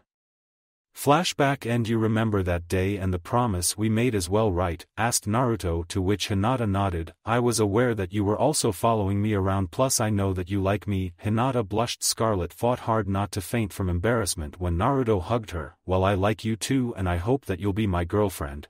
That was it, and she finally fainted, to which Naruto laughed. Still as shy as I remembered her, said Kurama, to which Tsunami nodded. True, but I can sense great potential from within her, said the spirit. After a while Hinata woke up thinking what happened before was a dream. I see you are awake, so what is your answer? Asked Naruto, to which he received a hug and a kiss to the lips. My answer is yes, and I'm happy that you accepted me, said Hinata with a bright smile. Thank you, but you should also know everything about me and I hope you can accept me, said Naruto as he told her of the Kyuubi, the bracelet and his family, to which she cried and hugged him tightly. You aren't the fox, you're Naruto, the son of the 4th Hokage, and I love you no matter what happens, said Hinata. Naruto began to cry for the first time since he was 4 years old and held her tightly. Thank you, but that biased civilian council might force the CRA on me, but I will only marry women whom I fall in love with, so I hope that you would be my first, said Naruto. I don't mind much because I know that you will love us all equally, said Hinata as she kissed him again. Thanks, now let's get you home, said Naruto as he focused chakra to his bracelet. Ride the Sky Road, and summoned the air treks much to the surprise of Hinata. He then carried her in a bridle position. Well done, we're off. Then he took off at high speed. When they reached the Hyuga estate, Naruto set her down much to her disappointment as she enjoyed the ride since Naruto was performing some minor tricks and stunts with her laughing out loud. Good night and see you tomorrow Hinataheim, you too. Naruto-kun, said Hinata before walking away with a skip in her step, to which Naruto smiled happily. Now to look for Sakura-kun, I know just the place that she would be, thought Naruto before skating away, unaware that a pale-eyed boy with long hair was glaring at him. Naruto skated along the roofs until he reached a small hill close to a lake and saw Sakura standing there looking lost. Sakura-kun, I was looking for you. She turned to look at him with disgust. What do you want, Naruto-baka? You're here to ask for a date? Well, too bad, cause I'm going to be the wife for Sasuke-kun, so leave me alone, said Sakura, turning away from the blonde. I'm not here for that. You said that you were looking for someone and I wanted to help, so can you tell me who the person is, said Naruto. This might confirm my suspicions. Sakura clenched her head as if in pain. I'm trying to remember, but when I try, my head hurts and my neck itches, said Sakura while scratching her neck. Can I take a look? Asked Naruto, to which Sakura gave a hesitant nod. Then he lifted her hair and was surprised to see a seal glowing at the back of her neck. Who the hell would put a loyalty seal and a memory seal on Sakura-kun? The memory seal must have sealed away her memories, which is why she didn't recognize you back, and the loyalty must be the reason for that fangirlish faith in the Uchiha, but the person would do this must have been trying to get the Sharingan through procreation, said Kurama. Wait, I see something else here. Root, hold on, didn't Gigi tell us that Root was disbanded years ago, so why are they still in operation? I remember that Danzo was the leader of the group. It seems that man is working behind the Hokage's back and must be leaking out information to the other villages, said Chinami with anger in her voice. To involve Sakura-kun in his plans, that Warhawk is gonna pay for this. I'll copy these seals for evidence and remove it, thought Naruto as he placed a slip of paper and applied chakra to it and traced out the drawing before speaking to Sakura. Sakura-kun, someone placed a seal on you and I'm going to remove it. Sakura was shocked at the discovery. Who would put a seal on me? I didn't do anything to anyone, said Sakura looking scared. Don't worry, I can remove it, so just hold still as it might hurt, said Naruto before performing some hand seals before placing a finger on the seal. Uzumaki Arts, Seal Destruction. The seal glowed brightly before fading away. Sakura clenched her head as memories flooded into her mind. Flashback at a hill close to a lake. A girl with pink hair sits near the lake crying with several girls taunting her. Look at that girl with the big forehead. I bet her parents write notes on it while she sleeps, said a girl with the others agreeing. What a freak, I'm sure no one even wants to be her friend or even be her boyfriend, said another girl. They continued laughing until they saw a blonde spiky-haired boy approach. The pinkette. Hey, stay away from the freak. She doesn't deserve anyone to be close to her. The blonde turned to the girls with a look of rage which scared the girls. The person who doesn't deserve to have friends is you. Now get out of here before I lose what little control of my temper I have left, shouted Naruto, to which the girls run away like a bat out of hell as the pink-haired girl looked at the blonde in awe. He turned to her with a smile on his face. You can stop crying now. I scared them away, and don't listen to what they said about your forehead. By the way, my name is Naruto. What's yours? Asked Naruto with a foxy grin. My name is Sakura, thank you for helping me, said the shy girl. She was surprised that this boy would willingly help her, as no one had ever done that. That's a fitting name for a cute girl like you. Well, to tell you the truth, I think you have a pretty forehead, as it makes me want to kiss it, said Naruto, blushing while Sakura was sporting a blush of her own. He thinks my forehead is pretty. No one has ever said that to me, not even my parents, thought Sakura. Well then, how about we become friends then, what do you think? Asked Naruto, and his response was a tight hug from Sakura as she sang thank you repeatedly. Since then Naruto and Sakura would meet at the hill and play together. They also promised to always be there for each other no matter what. Flashback end. Upon remembering everything, Sakura turned around, hugged Naruto, all the while crying, Naruto-kun, I'm so sorry, I didn't really mean all those things I said, and I didn't mean to abandon you. I'm really sorry, said Sakura while Naruto hugged her gently and rubbing her back. It's okay, I knew that you didn't mean to say those things, and I still kept to our promise, which is to be there for each other. That was why I always cheered you up whenever you felt down. But could you tell me who placed the seal on you? Said Naruto, although he knew who the culprit is. After I played with you on that day, I went home and saw some ninjas wearing blank masks with a kanji for root as they knocked out my mom and were putting some kind of seal of her neck. I tried to run away, but they caught me and I lost consciousness. That's all I could remember until when you removed the seal and my memories came back, said Sakura. Naruto had a look of rage along with Kurama and Tsunami. It's official, I'm going to destroy Danzo along with Root, and they have taken it too far. Thought with his tenants agreeing. Sakura-kun, when I go to the next council meeting after the test, I'll remove the seal from your mom, but I want you to keep up the act so as to avoid suspicion and alert the group until the Hokage and I deal with them, said Naruto as he hugged her. Everything will be alright, I can promise you that. Okay, but please be careful, said Sakura before kissing him on the cheek and running off while Naruto had stunned look on his face. Will you tell her about us as well, Kit? Said Kurama. Yes, but it will be after I deal with Danzo and the civilian council. I can only hope that she doesn't reject me, thought Naruto before channeling chakra to the bracelet, surf the clouds, and summoned the hoverboard. Then he rode home to rest for the next day. The next morning, Naruto had woken up and prepped himself for the incoming test with his teammates. Before moving out, Naruto called out to his tenants. Do you guys sense it too? To which they nodded in confirmation. Yes, Kit, I can sense a ninja hiding close by and his emotions are repressed, which isn't common among most ninjas, said Kurama. Naruto frowned inwardly, knowing who the ninja belonged to. It must be one of Danzo's root ninja. I remember that Gigi told me that Danzo was supposed to disband his group after the Great Ninja War, but it seems he didn't do so. He recruits ninjas and brainwashes them to obey only him into his own personal army. With me being your container, he would also be trying to get me to become his weapon but couldn't, as Gigi had been protecting me this whole time. But unless Gigi has solid evidence, he can't do a thing to Danzo, but not for long, as he has crossed the line involving Sakura-kun and her mother in his selfish ambition, said Naruto with anger in his voice. So what is the plan, Naruto-sama? Asked Tsunami. She was also disgusted by the selfishness of the Warhawk. I'll summon a clone to follow the ninja to his base of operations and gather any kind of intel which we can use to bring down Root, and I have a feeling that the civilian council are involved in this as well, said Naruto as he summoned 2 clones before him. Okay, you will go out and lead the Root ninja away and the other will follow him back to their hideout and get some dirt on them so that Gigi and I will disband them for good this time. Okay, boss, said the clones at the same time. The first one went out of the apartment and upon sensing the ninja follow the clone, the second clone followed closely behind using the stealth training he received from Ryu Hayabusa. You'd better get to the training ground, Naruto-sama, it's almost time for the test, said Tsunami.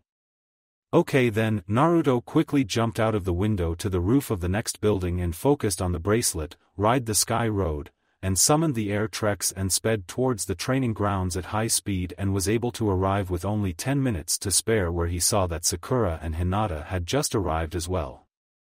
Good morning, Sakura-kun, Hinata-kun, he waved happily at the 2 girls, to which they smiled and greeted back. Good morning, Naruto-kun, said Hinata shyly. Naruto frowned inwardly, knowing the cause of her low self-esteem and planned to resolve it soon.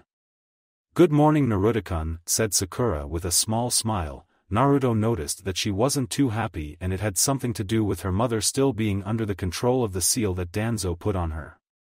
It's great that you are here early, as we have enough time to make a plan for the test, said Naruto, to which the girls had a look of confusion. I feel that this test has something to do with teamwork, so I need to know the skills that you currently have so that I can formulate a plan. Well, I can use my Byakugan to see through Genjutsu and chakra points. I can also use the gentle fist of my clan, but I'm not too proficient in it," said Hinata, hoping that it would meet up to his expectations. "That's good. I also know the reason why you can't use the gentle fist properly, and I'll help you with it after the test." "So what about you, Sakura-kun?" said Naruto, turning to the Pinkette. "Well, I can use the Academy Taijutsu and perform low-rank Genjutsu. I can also set up traps," said Sakura, who was angered at herself for wasting her time chasing after someone whom she didn't love instead of training. "That's perfect for the plan, and don't beat yourself up over what happened back then, as you can now get stronger for a better reason," said Naruto, who had noticed why she had looked unhappy, to which she smiled. Waiting a few more minutes after formulating a plan, the group waited until the two Jounin sensei had arrived. "It's good that you brats had arrived early, so let's get this test over with, as I'm craving for some dango," said Anko, grinning evilly, but was surprised they weren't even intimidated but were rather glaring back at her. "They're different from what the academy report said. I'd watch myself," thought Anko, with Kurenai thinking the same thing.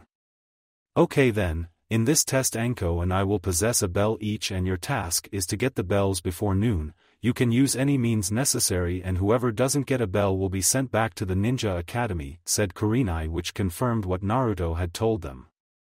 "So that's what Naruto-kun was talking about. The bells are just there to drive us apart to work alone. Well, no one is going to separate me from Naruto-kun this time," thought Hinata. Just like Naruto-kun said, I'm sure that the other team are facing the same kind of test but in different forms. I've already wasted many years not being with Naruto-kun, and I am not going to waste any more, thought Sakura. "With that, the test starts in 3.2.1. Go, said Anko before throwing out a smoke bomb as the senior ninja took off in different directions. "Okay guys, let's commence with the plan," said Naruto. The girls nodded and split up in pursuit of the teachers. Anko was keeping an eye out for the genin when she quickly backflipped to avoid a fireball from above as Naruto descended. "That's impressive, brat, but it will take a lot more to surprise me," grinning at the blonde, who grinned back, which slightly unnerved her as her gut is warning her to be careful around him. He quickly dashed at her in a zigzag pattern to throw her focus off, which worked when he leapt at her. "Flying kick," he called out before landing a powerful kick which sent her flying back before recovering. Just in time to avoid a punch from the blonde. "What's with this kid? He fights almost on par with a jounin, or maybe higher." Anko jumped back to create some distance and was relieved that Naruto didn't pursue. "You're pretty good, but don't get ahead of yourself, shadow snakes." Snakes shot out of her hands towards Naruto, who went through a set of hand seals, wind style, typhoon dance. He began to spin, which made hover a feet above the ground as razor-sharp wind began to surround him. The snakes ended up getting shredded by the wind, and Naruto headed in the direction of Anko, who went through her own set of hand seals, fire style, grand fireball, and launched a large fireball at him, thinking that it would just burn him a bit, but was surprised at what he did next. Water style, whirlpool dance. The wind was replaced with water that reduced the fireball to nothing but steam. How many affinities does this kid have? I've never seen those jutsu in the ninjutsu records before, though. Anko sensei, if you're wondering why you have never seen these jutsu before, well, it's because I created them myself and much more. I can teach them to you after the test, so look forward to it, said Naruto with a smile as Anko looked at him with her jaw open in shock. "It looks like she will take you more seriously now that you've told her, Kit," said Kurama while laughing at the look on the kunoichi's face. Tsunami was giggling at the scene as well. "Alright then, let's continue, shadow kick." Naruto's body glowed green and zipped towards Anko while launching a kick which connected, but she burst into smoke, revealing a log. She used a substitution jutsu. He was stunned for a moment when he heard the sound of kunai being thrown at him. Naruto quickly gripped the hilt of Mumetamanu, secret arts, quick draw, and drew it out and then returned it to its sheath as the kunai were cut into pieces and lay on the ground. Anko, who was hiding in the treetops, was stunned at the swordplay of the young ninja. "I'd better regroup with Kurenai, as I'm not so sure about facing him alone anymore, and I remember that he is weak against genjutsu, which must be why he came after me," thought Anko before taking off to join her fellow kunoichi. Naruto sensed her leaving and smiled knowingly. She's gone to join Kirin Izensei just like I thought. Everything is going according to plan. I just hope that Hinataken and Sakuraken are doing okay, thought Naruto. I'm sure that they are doing just as they are following the plan as well, so you must hurry to them in order to commence with the final phase, said Tsunami, to which he nodded before running after Anko. Meanwhile, Kurenai was hard-pressed as she was engaging Hinata in close combat with Sakura backing her up by either launching kunai at her or joining in with the Academy Taijutsu. At the beginning, Kurenai tried to ambush Sakura with an illusion but was rather ambushed instead when Hinata attacked from behind and threw her into the clearing where Sakura had set up a trap of explosive tags that she was able to escape with a substitution jutsu. Since then she was receiving relentless attacks from the two girls, giving her no room to perform a genjutsu. I can't get the opportunity to perform a genjutsu without them pressuring me. If only Anko were here, then I would have some breathing room. Then at that moment, the Zed had just appeared in the clearing with Naruto coming close behind. With a glance at each other, the two kunoichi nodded and immediately launched themselves at their new opponents, thinking that they now have the advantage being together, but failed to notice the smirks on the faces of the three genins. Right as they were upon them, Naruto called out, "Hinata, Sakura, do it now." Immediately appeared before Kurenai, who was unable to react as she was struck in her chakra points, resulting in paralysis, while at the same time Naruto appeared before Anko and slapped a piece of paper on her arm which glowed brightly, and she fell to the ground unable to move just as the timer rang. "Well done on capturing us, but now which one of you will go back to the academy while the others continue on their career?" asked Kurenai after recovering from the attack along with Anko after Naruto removed the seal. "You will have to wait for a new team as we will return to the academy since we are not choosing anyone," said Sakura as she threw the bells at the feet of the two jounin much to their surprise before smiling at the genin. "Then if that's the case, then you all pass, as the true purpose of the test was teamwork," said Anko with a smile, especially at Naruto, who smiled back. "Now that is over with, could you explain how you were able to get the bells from us?" "Well, I had Sakuraken and Hinataken engage Kirin Izensei as they could defend against genjutsu while I face you in battle. I intended to pressure you in order to force you to team up with Kirin Izensei. When you met up with each other and tried to switch opponents, I performed a substitution jutsu to surprise you by using a paralysis seal on you and Hinataken to render Kirin Izensei immobile by striking her chakra points," said Naruto. The two jounin were shocked at how perfect the plan was with no error or risk. "But where did you get those seals from? I'm sure that they don't sell at shops for genins except chunin to umbu ranks," said Kurenai. "Well, that's easy because I made them. I have a talent for creating seals as well as cracking them," said Naruto. He noticed that Anko was looking at him with a pleading look in her eyes, to which he nodded. She looked at him with hope. "Well then, we'll meet up at the Hokage Tower in the next 2 days for our first mission, so until then congratulations on passing the test and welcome to the world of shinobi," said Kurenai with a smile as she left with Anko, leaving Naruto with Hinata and Sakura.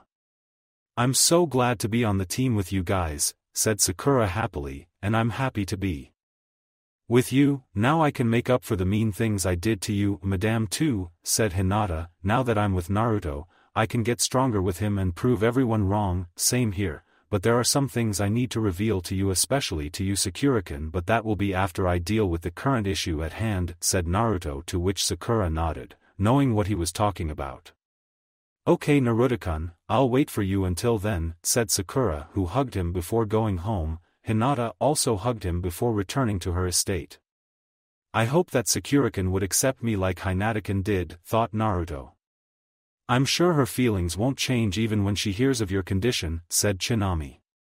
"She's right, Kit. Now let's get to the Hokage's office to wait your clone to return with the intel from Danzo's hideout, and don't forget to help Anko before then. I'm sure you know where to meet her," said Kurama. "Sure thing," said Naruto before focusing on the bracelet, surfed the clouds, and summoned the hoverboard and rode towards Area 44, also known as the Forest of Death. Upon arriving at the location, he saw Anko waiting at the entrance. "Sorry if I kept you waiting, so how was the meeting with the Hokage?" It was interesting as everyone kept trying to deny that you were able to pass the test and 3 poor suckers broke the 3rd Hokage's law got a one-way ticket to the afterlife although Kakashi was still upset that he didn't have you on his team, said Anko with a smile. I can't blame him as he is my god brother and I also know that he was dog and you were snake from Umbu, said Naruto. Anko was surprised at how he figured it all out. If you're wondering at how I figured it all out, well, it's because the 4th Hokage and I look alike. I'll also never forget the people who helped and now it's my turn to help you. Are you sure? Not even Jiraiya could remove the cursed seal, said Anko who looked anxious, to which Naruto placed a hand on her shoulder to calm her down. I'm sure of it, just try to relax as it might hurt a bit, said Naruto.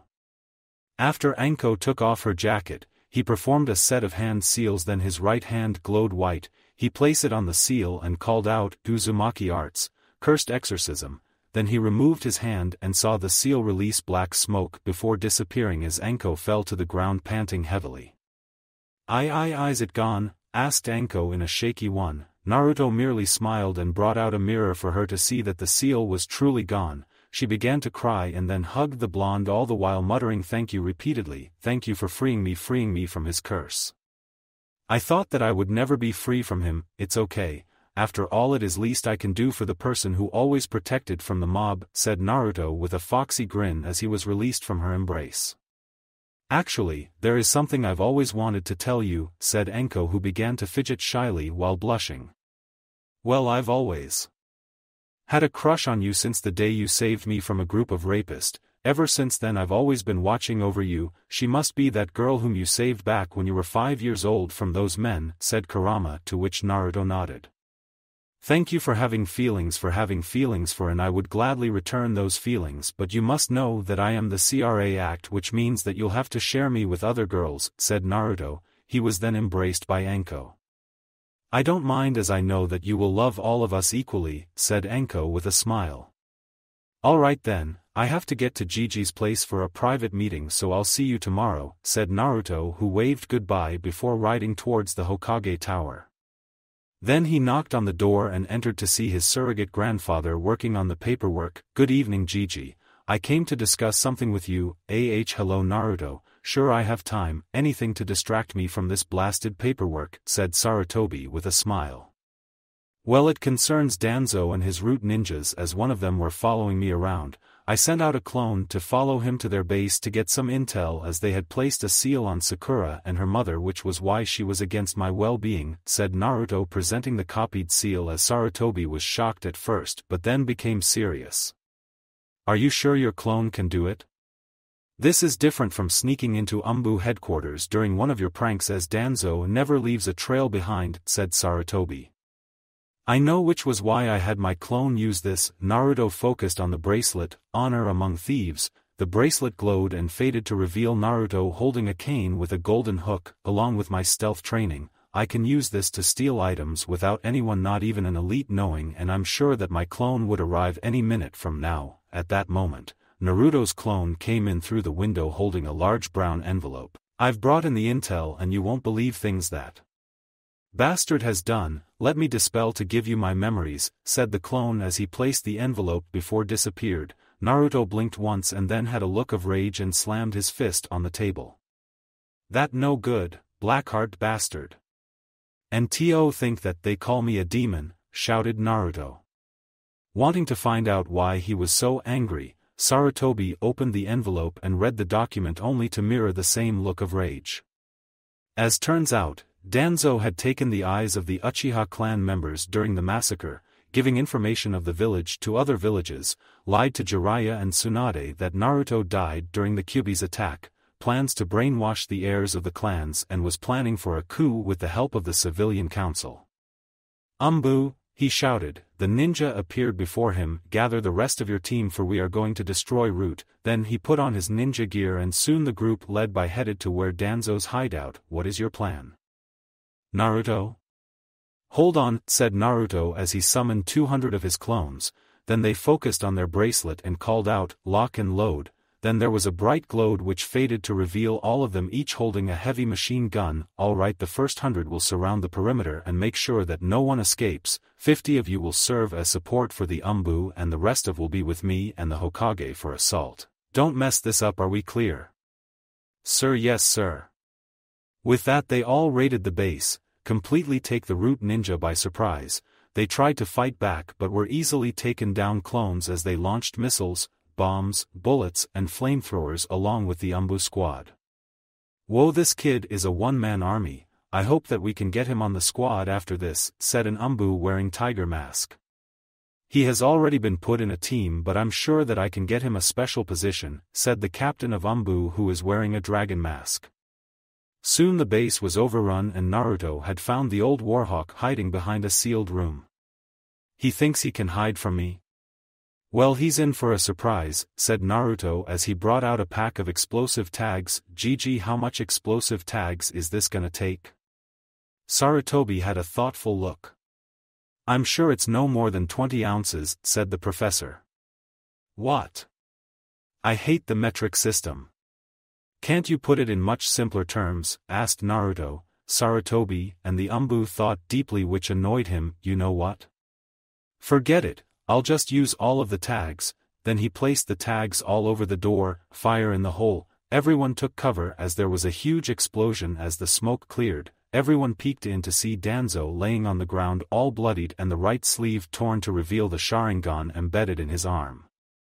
You have to admit, the explosion was pretty cool, to which they all nodded. Then they tied up Danzo and took him to prison while Naruto went home to rest and attend the meeting tomorrow.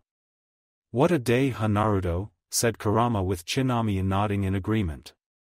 Indeed, from the test, the removing of the cursed seal from Ankosen to the disbanding of Root, you definitely need a good night rest for tomorrow, said the spirit. I know, so I'll see you guys tomorrow, so good night to all of you, said Naruto before falling asleep. Within the mindscape, Tsunami was staring intensely at the fox who was trying to avoid looking at the spirit. When are you going to tell him the truth? I want to tell him but I'm afraid of what will happen. I tell him, said Kurama. You'd better tell him soon or you'll regret it when it's too late, said Tsunami before walking away. Kurama laid down to sleep not before muttering out a name, Naruto-kun. It was a fine morning as Naruto had woken up from his bed, prepared a breakfast that consisted of French toast, fresh fruit, cup ramen and orange. It took an epiphany from Kurama and Tsunami make him realize that his poor lack of nutrition is the reason why he wasn't getting any taller, but who can blame him when he has most of the shops refusing to sell any groceries or charging high prices when he tries to purchase from them because of their bigoted nature. Well, all of that will come to an end soon after Gigi and I have dealt with the civilian council today, thought Naruto as he put on his clothes. Indeed, Naruto-sama, the time has come for those people to pay for the crimes that they have committed against you and the villagers, as they were unaware that they were deceived, said Tsunami. I agree with her, Kit, but I'd advise that you keep your lineage a secret until you are promoted to Chunin so as to show your potential enemies that you are not to be trifled with, said Kurama from within the mindscape. Thanks for the advice, Kurama. I'll be sure to tell Gigi after the meeting, said Naruto. After he had strapped on the two Muramasa blades unto himself, there was a knock on the door. He went open it to see a female Anbu with purple hair and wearing a cat mask. Uzumaki-san, Hokage has sent for you to appear at his office, said female Anbu. She then had a look of curiosity, though it's not seen behind the mask, when she saw the swords and wondered when he took up Kenjutsu. Kat-chan, it has been a long since we last met, said Naruto happily. She was one of the people who were assigned to protect him from the mob and became quite attached to her. Sometimes they would eat ramen at Ichiraku's on his birthdays along with dog. Just give me a moment so I can lock up, then I'll follow you to Gigi. After locking the door, they were on their way to the Hokage Tower. Naruto could sense that she had been taking glances at the swords on him. It looks like you want to know about the swords which I'm possession of, right, Kat-chan? Kat was surprised for a moment before nodding to him. I've been wondering about those swords as they feel different from all the other blades and how you came into possession, as I've never seen you practice Kenjutsu ever since I had been watching you, said Kat. Naruto considered for a minute but decided to tell her as he trusts her. Have you heard the name Muramasa, Kat-chan? Asked Naruto. Kat's eyes widened in surprise from behind her mask as she being a sword master has ample knowledge of anything relating to swords. You mean those swords which once drawn will never return to its sheath until it draws blood? But I heard that anyone holds wields one will be cursed with bloodlust, so how could you be able to wield them without being afflicted with the curse? Asked Kat. That would be because I am a user of the Oboro sword style. Anyone that is taught this style will develop an immunity to the curse of the Muramasa blades and can wield them without any repercussions, said Naruto. Kat was shocked at what she had just learnt as well as excited at crossing swords with someone who uses an unknown style. Maybe one of these days we could spar if that is all right with you. Uzumaki-san? Asked Kat with a hint of anticipation in her voice. Please call me Naruto, as I am not a fan of formalities and I would be glad to spar with a beautiful lady at any time, said Naruto with a foxy grin causing the kunoichi to blush from the smile and compliment. Soon they had arrived at the tower and entered the Hokage's office to see the third Hokage battling with his greatest adversary paperwork. Good morning, Gigi.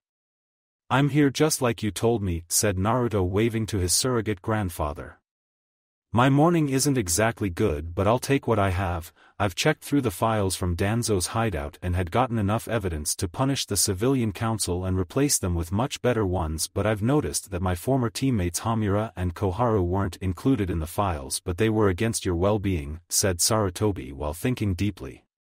We'll find out when we have the meeting with the council, but there is something I'd like to do first. Could you bring Sakura Haruno and Mabuki Haruno here? Said Naruto. Sarutobi raised an eyebrow wondering why he would want Haruno, as he was aware that she is one of the people who hated Naruto. Of course, Kat, bring Sakura and Mabuki Haruno here, said Sarutobi. Kat nodded in affirmation and body flickered out of the office. After a few minutes she returned with Sakura and a woman who looks like the older version of her. Lord Hokage, why did you send for me and my daughter, and why is that thing here? I thought you should have killed it when we had the chance, said Mabuki looking at Naruto with hatred in her eyes. Sakura was shocked at how her mother looked at Naruto with anger and wondered why she, along with most villagers, hated the blonde. Actually, Naruto called you here along with your daughter for an important matter, said Sarutobi, who was getting irritated at how she was treating the boy. The woman turned to glare at the boy. What do you want from me, brat? She sneered. Naruto looked at her with sadness as he knew that all that she did was unintentional. I'm going to free you from the corruption of Danzo, so please forgive for what I am about to do, said Naruto. He produced two shadow clones who quickly ran at the woman and held her down. Then Naruto went behind and raised her hair, and sure enough the seal was present behind her neck. Gigi, Sakura, come and take a look at this. The said people approached, and when they saw the seal, Sakura began to cry and Sarutobi seethed in anger. Naruto, please get rid of the seal, as I don't want to see it again. It had been reminding me of the bad things I had done to you, said Sakura amidst tears.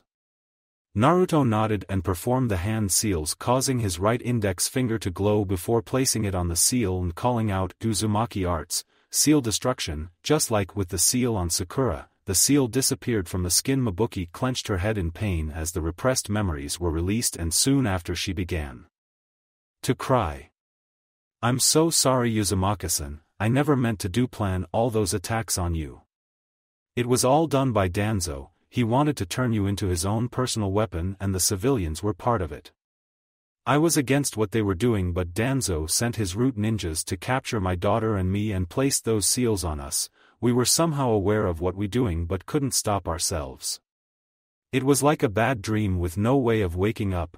Please forgive us for what we did, said Mabuki, kneeling on the ground and bowing to Naruto, who was looking a bit uncomfortable, while Sarutobi and the ANBU nearby were getting angrier at the civilian council.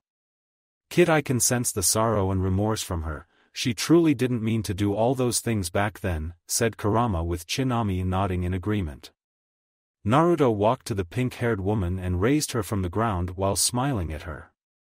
I had forgiven the village a long time ago, as they were grieving over the loss of their loved ones, plus I know that Sakura inherited her kindness from you, who is her, so I can't bear ill will towards you. The two Pinkets were stunned at how kind-hearted the boy is and hugged him while repeatedly saying thank you, with the third Hokage smiling. Minato and Kushina would have been proud of their son if they were alive, thought Sarutobi. Naruto, will you tell them of your secret? I hope that you are making the right choice as it's ranked for your protection. Naruto took a deep breath and nodded in affirmation. I'll tell them as I can trust them, and with everything they have been through they deserve to know why they were involved. He turned to the Pinkette, especially Sakura. Sakura-kun, what do you know of the night when the Kyuubi attacked the village? Sakura thought deeply before answering. I was told that the fourth Hokage killed the demon and died in the battle. What does it have to do with you? She noticed that Naruto had a look of fear in his eyes. Well, what they told was wrong. The Kyuubi is a constructive chakra with a sense of being which can't be killed, and the fourth Hokage couldn't defeat it, so he had to seal it away into baby that was born on that night. The baby whom he sealed it into was me. Sakura and Mabuki were shocked at what they heard. So that was the reason everybody mistreated you. They thought you were the fox reincarnated, but why did the fourth seal it into you? Said Sakura, with Mabuki nodding in agreement. Naruto looked at them sadly. He couldn't bring himself to use the child of another parent for the sealing, whom would be better to entrust the power of the fox and the protection of the village than to his own son, said Naruto. Soon the eyes of everyone except Sarutobi widened in realization of who he truly is. You mean that you're, said Sakura with shock. Yes. My father was Minato Namikaze, the fourth Hokage, and my mother was Kushina Uzumaki, the Red Death.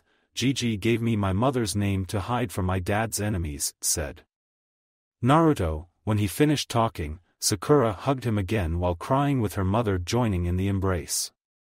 So he's Kushina Sensei's son, which must explain why Hokage-sama assigned me and Dog to watch over him.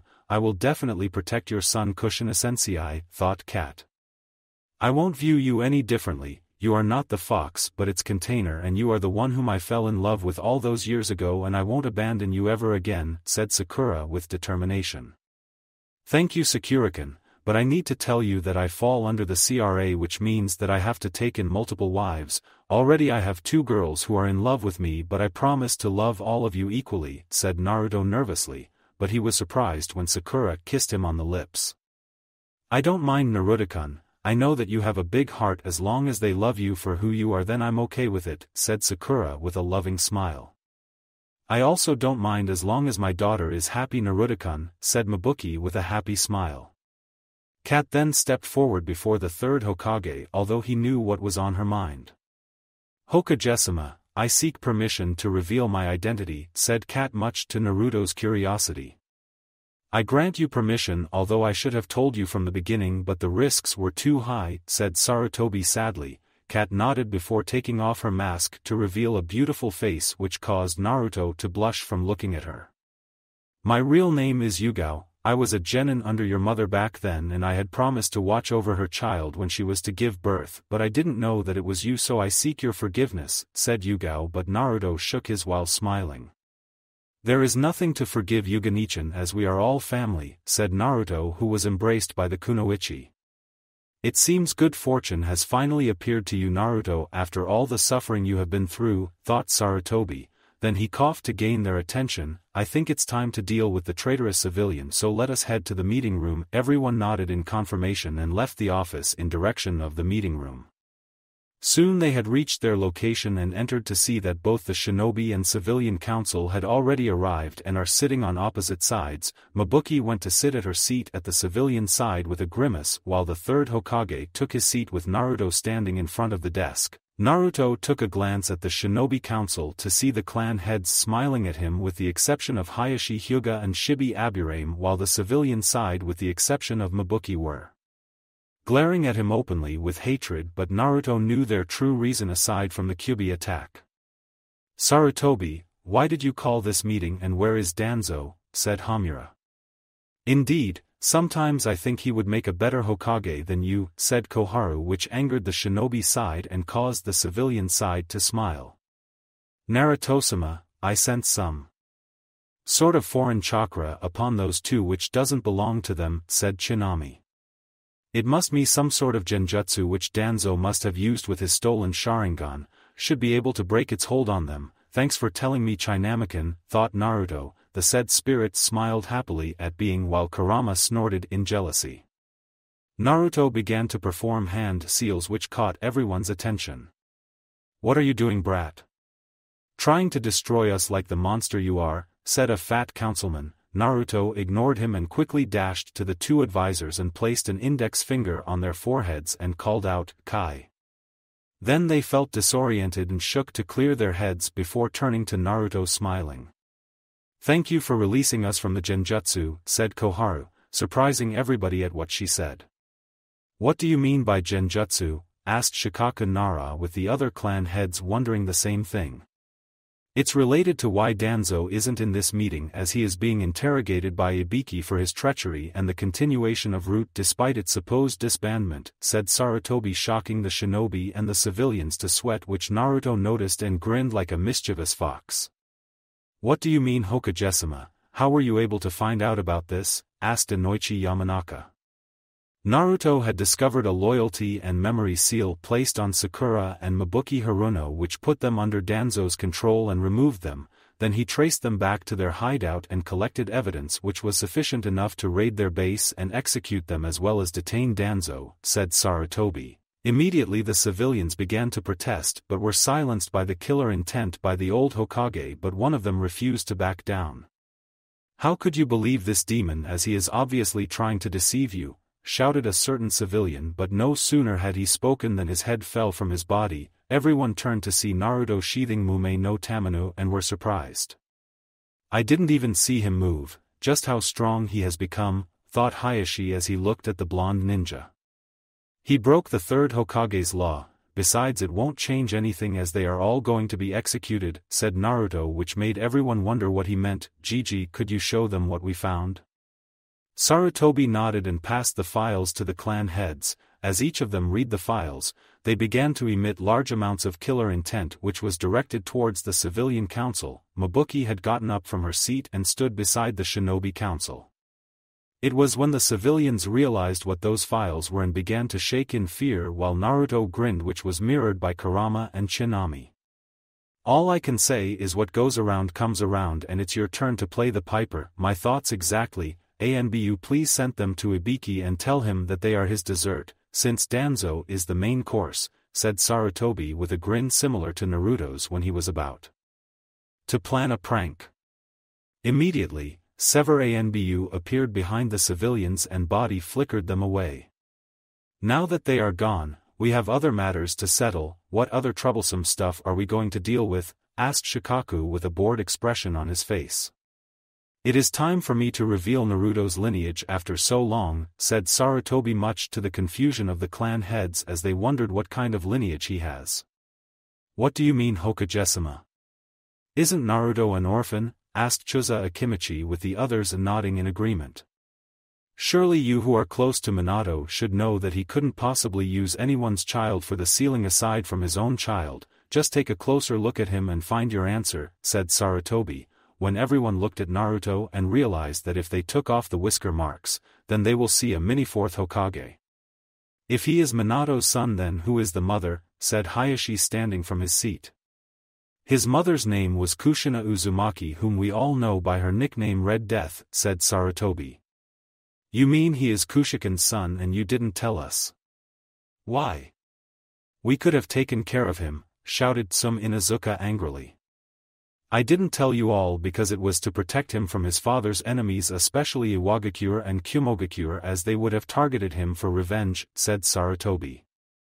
"Gigi, before we go any further, I've decided to keep my lineage a secret until the Chunin exams," said Naruto.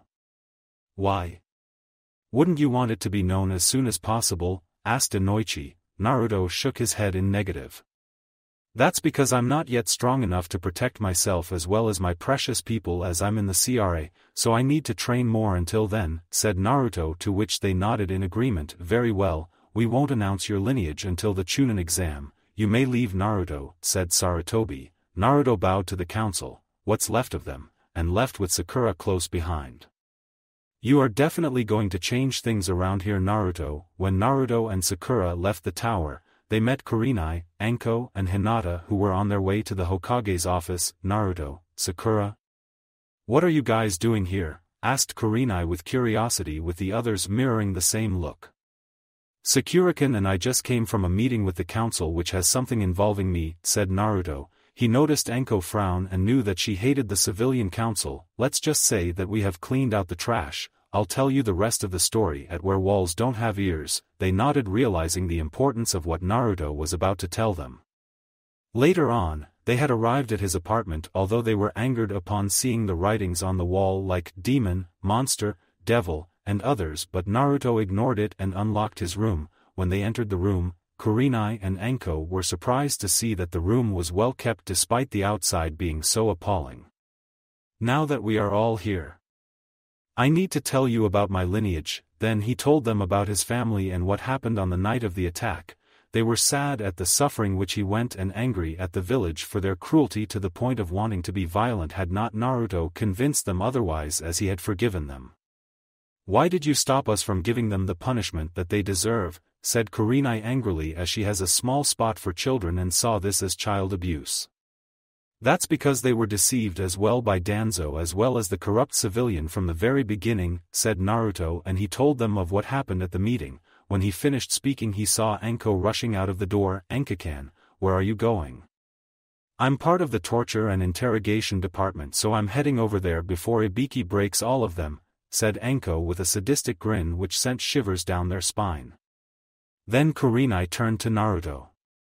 About you being in the CRA, I'm okay with it as long as the girls are happy, but if I find out that you hurt any of them, you will have a lot to answer to me, said Kurenai with a stern glare, making Naruto shake in fear and nod frantically, much to the amusement of Sakura and Hinata. Alright then, we will meet up at the Hokage Tower to get assigned to a mission tomorrow, so don't be late. With that, Kurenai left for her home. It's time for us to go as well, said Sakura with Hinata nodding in agreement. Naruto then got up and kissed them on the cheek, each causing them to blush. I hope to see you tomorrow, my Heims, said Naruto with a foxy grin, and received a kiss on the cheek from both of them before they left. Naruto was stunned for a moment and then collapsed on the bed with a happy smile. As he got ready to sleep, he called out to his tenants, "Good night everybody." "Good night Naruto-sama," said Tsunami. "Good night Naruto-kun," said Kurama, with the last part being a whisper, but didn't know that Naruto had heard it. What did Kurama mean by kun? It must have been a slip of the tongue, thought Naruto before drifting off. "This is Crimson Sight. Are all units present and accounted for?" said Kurenai. "This is Lamia. Report your current positions," said Anko. "Crimson Sight, Lamia. This is Maelstrom in position from the west. Target is in sight," said Naruto, hiding behind a tree. "This is Lavender. I have the target within my visual," said Hinata, perched at the top of a tree with her Byakugan active. "This is Cherry Blossom, ready to support Maelstrom," said Sakura, hidden in a nearby bush. "Noted. Engage the target with caution and capture with little force," said Kurenai. As stated by Crimson Sight, prepare to move in 3, 2, 1. "Now," said Anko immediately. Naruto jumped from behind the tree with Sakura bursting from close behind as they charged at the target, but it was aware of their presence as it jumped away from Naruto towards a tree and bounced off it, then twisted itself in midair to evade Sakura, who jumped at it before running off at high speed. "That cat is good at running away," said Sakura, picking herself from the floor, dusting her clothes before contacting Hinata. "What is the current location of the target?" "The target is currently moving towards the streets in a zigzag pattern," said Hinata. As Sakura and the other sensei listened, Naruto was deep in thought. There is more to the cat than meets the eye. Many genin teams say that the cat is able to evade capture even from Jounin, but I have reasons to believe that there is another meaning to this. Don't you think so? Thought Naruto to his tenants. "You could be right about that, Kit. Most humans think animals don't have much intelligence, but they will be surprised at what they can do," said Kurama. "Kurama-san is right, Naruto-sama. There is always a reason for everything, so the same could be said for the actions of the cat," said Tsunami.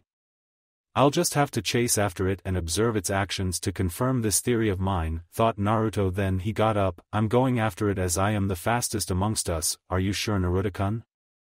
"I've heard that even Jounin have trouble catching it," said Sakura worriedly. "I know, but there is something I want to figure out. I'll meet up with you guys at the Hokage's office, said Naruto before taking off at high speed towards the location that Hinata reported. Meanwhile with the cat, she was standing at the top of a light pole looking around for her pursuers. Having seen no signs of them, she sighed in disappointment. Looks like this group has failed to meet up to my expectations as well. Maybe the next group might be able to do better. She turned leave when she heard someone land near and turned to see the blonde-haired kid with the whisker marks on his cheeks. She noticed that unlike the other ninjas who would look at her with anger or annoyance, he was looking at her as if trying to figure something. I wonder if this boy could be the one? He seems different from the others, but I'd better make sure. When Naruto landed near the cat, he noticed that she had a look of disappointment before he showed up, which further convinced him that something is going on. After looking at each other for about a minute, she took off with Naruto in pursuit. The cat was weaving through the crowd quickly with her small size and turned to see that the blonde was using sidesteps and short dashes to keep up with her, much to her surprise, as most ninjas would use the roofs to avoid the crowd. Then she ran to the trees and began jump on the branches and changing directions, expecting to lose him before stopping at the edge, and was again surprised to see the blonde ninja land before her and watch her again with a calculative gaze. This kid truly is different from the other shinobi before him. He could be the one, but let's see if he can pass this last test, she thought before taking a pouncing position and bringing out her claws. Naruto took a defensive stance when he saw the cat stood poised to attack and was stunned when he saw something unexpected. I can't believe this, it can use chakra without undergoing training like the other ninja dogs, he thought with shock. I thought as much when I sensed the level of chakra she had. You'd best be ready for anything, said Kurama. Naruto nodded in affirmation before turning to face the cat. She quickly dashed at the blonde to slash him with her claws coated in chakra. Naruto quickly applied chakra to his hands and began to block and parry the attacks, and was impressed with her speed, which must have come from being chased so many times. When she attempted to claw at his face, Naruto quickly took off his jacket and used it to wrap the cat up, completely sealing away its movement. When he looked at the cat, he was surprised to see her smiling at him. He is the one, of that I'm sure of it now, thought the cat. Naruto decided to unwrap her from the jacket before speaking to her, completely sure that she could understand him. My name is Naruto Uzumaki and I believe that your name is Tora, right? And received a nod from the cat. All those times you were chased, it was a test to find a partner, right? Tora nodded again. You wanted to become a ninja animal but wanted a capable partner, which you found in me, right? Another nod. What do you guys think? I think that you should accept, as she had waited this long for a partner, said Chinami. I agree with her, I can teach her a few techniques mean for animals like her, said Kurama. If so, then I would be happy to be your partner, Tora, said Naruto. Tora climbed to his shoulder and rubbed against his cheeks affectionately, making Naruto smile before heading to the Hokage's tower. When he entered the room, everyone's eyes turned to him and their jaws dropped upon seeing Tora sitting on Naruto's shoulder without being restrained. Even Sarutobi dropped his pipe in shock upon seeing this, as everyone is aware that one cannot capture Tora without suffering any form of damage. After a while of silent staring, everyone in the room did a ram sign and said Kai, as if to dispel an illusion, but it was all real. Naruto, could you explain what is going on? Asked Sarutobi, trying to relight his pipe. Well, the thing is that all those times that we have been chasing, it was a test which she set up in order to pick a partner, said Naruto, again stunning the people around him. You mean to tell me that Tora was testing us this whole time to choose a partner? Am I following you so far? Asked Irika. Yeah, the reason is because Tora wanted to be a ninja animal and can even use chakra. Why don't you show them? Said Naruto. Tora hopped from his shoulder and channeled chakra to her claws and slashed the table, leaving deep cuts to the surprise. Tora dear, do you really want to be a ninja animal? Asked Madame Shimji. Tora nodded in affirmation. Then I won't hold you back, I only wish that you would be safe. Tora jumped to Madame Shimji's shoulder and rubbed against her cheek before jumping back to Naruto's shoulder. Don't worry about Tora, ma'am. I'll be sure to protect her no matter what, said Naruto, assuring the pet owner, who nodded before leaving. You can all leave, as I can see that we've gone through a lot today, said Sarutobi. Squad 8 bowed before leaving the room with Tora riding in Naruto's hood. When they left, the third Hokage signed heavily before mumbling, "I'm getting too old for this and Naruto is the main source of it. You're really something, Naruto, to actually have Tora who always give her pursuers hell as a partner. It's never a dull moment with you," said Anko with a grin. "Can I hold her, Naruto-kun?" asked Hinata. Naruto didn't answer as Tora jumped from his hood into her arms and began to cuddle, making the girls almost scream out "kawaii" and glomp her. "Tora can stay with you for a bit while I go and train. I'll be sure to pick her up later," said Naruto before heading off towards the training grounds. He was aware that someone was tailing him. Upon reaching the grounds, Naruto pondered over what he should train on when Tsunami spoke up. "I'd suggest that you practice on wielding Tsukiyotoshi. I had noticed that you are a bit slow at swinging the large blade," said the guardian spirit. "Thanks for the advice, Tsunami-kun. Now I know what to work on today," said Naruto. Then he summoned 50 clones that stood in front of him. "Okay guys, same rules as always, battle royal," and received a "yes boss" from the clones. Then he drew out Tsukiyotoshi while the clones drew either of the blades and both sides dashed at each other. Naruto began to slash at the clones while parrying counter strikes. He quickly rolled to the left to evade a downward slash from behind and launched an uppercut which sent several clones into the air. Secret art, running/x3. He blurred through them left and right, sending them higher before finally positioning himself above the clones and brought his blade down, stabbing them, bringing both of them to the ground where they puffed into smoke. 5 clones jumped into the air at Naruto to slash at him, but he had a counter-attack for them. Secret arts, flash. He raised his blade in the air and an afterimage of him blurred through them where they disappeared due to the damage inflicted. Another group of clones charged in hoping to overwhelm him. Naruto turned to meet them to execute another technique. Secret arts, specter blow. Several purple wisps shot out of his blade towards the clones. Some of them got hit while the others jumped to evade, but the wisps homed in on them and were successful in hitting the clones. Now to end this. Naruto put the blade back into his sheath and called out, "Secret arts, moonlit glint." As he drew the blade out, there was a flash of bright light, and when it faded, all of the clones were cut up and puffing into smoke. Naruto tossed his sheath into the air and held Tsukiyotoshi out, where the sheath slid into it. Before latching it to his back, just like Kisuke does when finishes a battle in Muramasa, the demon blade, then he called out, "You can come out now. I knew that you were watching ever since I came here." He turned to see someone appear from behind a tree. It was a girl who was wearing a pink sleeveless kippa-style blouse with red sleeve trimmings and yellow fastening buttons, as well as dark green pants, a ninja pouch strapped to her thigh, standard blue ninja sandals, and she wears her black hair in a Chinese-style buns with short fringe bangs falling over her forehead protector. "Let me introduce myself. My name is Uzumaki Naruto and I graduated this year from the academy." "My name is Tenten. I graduated from the academy last year," said the girl. "It's nice to meet you, but could you explain why you were spying on me when I was training, as it might look like you were trying to steal my techniques," said Naruto looking sternly at the kunoichi. "No, I wasn't trying to steal anything. I was interested in the swords that you have on you, as I've never seen them before nor recognized them, and was hoping that you would tell me about them, but when I saw you train with your clones, I was stunned at your kenjutsu style," said Tenten. "The kunoichi speaks the truth. I sense no negativity from her," said Kurama. Naruto nodded agreement.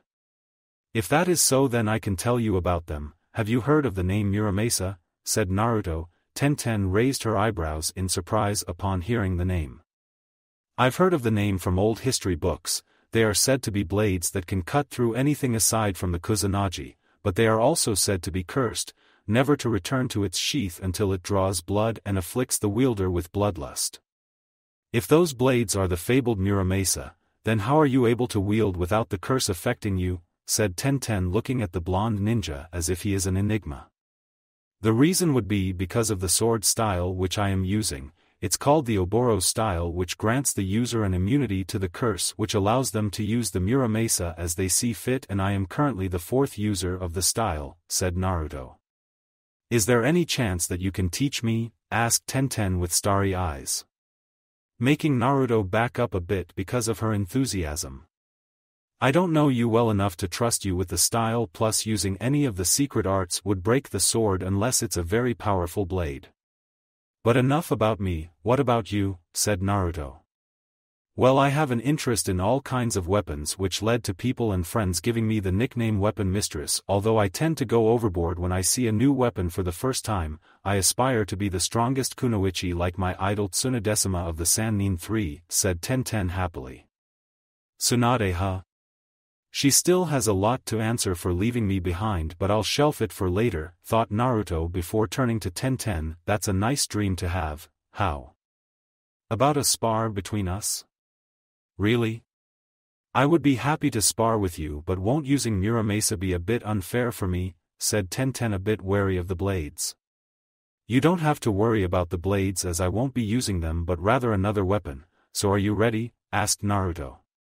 Yes, I am, said Tenten, eagerly waiting for what kind of weapon the blonde ninja would bring out. Since she is a user of all kinds of weapons, I need to match up with her style for offense and defense, but what can I use? Thought Naruto. Then the bracelet lit up and he saw a vision of 4 figures each wielding different weapons and smiled, thinking that they're perfect. Then he held out the bracelet and channeled chakra to it, which drew Tenten's attention and called out, "Turtle power." There was a flash of light and faded to reveal Naruto having nunchucks holstered to both his thighs, a pair of sayas at his waist, dual katanas and a bow staff strapped to his back. Remember that Naruto set the Muramasa blades to seal themselves when he summons weapons from his bracelets. Upon seeing this, Tenten was shocked and decided to voice out her thoughts. Where did those weapons come from? I will tell you after the spar, so prepare yourself, said Naruto, drawing out the dual katana and held them at his sides. Tenten brought out a scroll and unsealed a pair of kamas, mini sickles, and both ninjas charged at each other. Naruto went in with a cross slash which was deflected when Tenten used her kamas to grind against the blade and redirected them, throwing him off balance, and was dealt a kick to the chest. Naruto quickly recovered and charged in again, but this time held his katana in parallel and slashed. Tenten jumped back to avoid, as she knew that she couldn't block this one, but wasn't expecting Naruto to follow up with a jumping spin kick which connected with her head, causing her to drop the kamas. Naruto dashed in once again, but Tenten quickly unsealed an Kuzurigama, chain sickle, and threw the chain at him. Thinking quickly, he held the katana in a reverse grip and positioned them before him, allowing the chain to wrap around both of them. Then he stabbed the blades to the ground before Tenten could pull on the chain and closed in on her with the sayas drawn out for close combat. Tenten unsealed a pair of tonfa as a means of defense, and both sides clashed again and again, all the while attacking and defending. Then Naruto went in for a double stab, to which Tenten raised her tonfa to block and made the sayas get lodged in the wood, holding him in place, and launched a side kick with her right leg. Thinking quickly, Naruto raised his left knee to block the kick and, letting go of the sayas, spun to deliver a reverse roundhouse kick, but Tenten leaned backwards and backpedaled to create some distance between them before whipping a green scroll. She unraveled it and bit her thumb, drawing a line of blood on it, and began whipping it around herself, releasing a volley of kunai and shuriken at Naruto.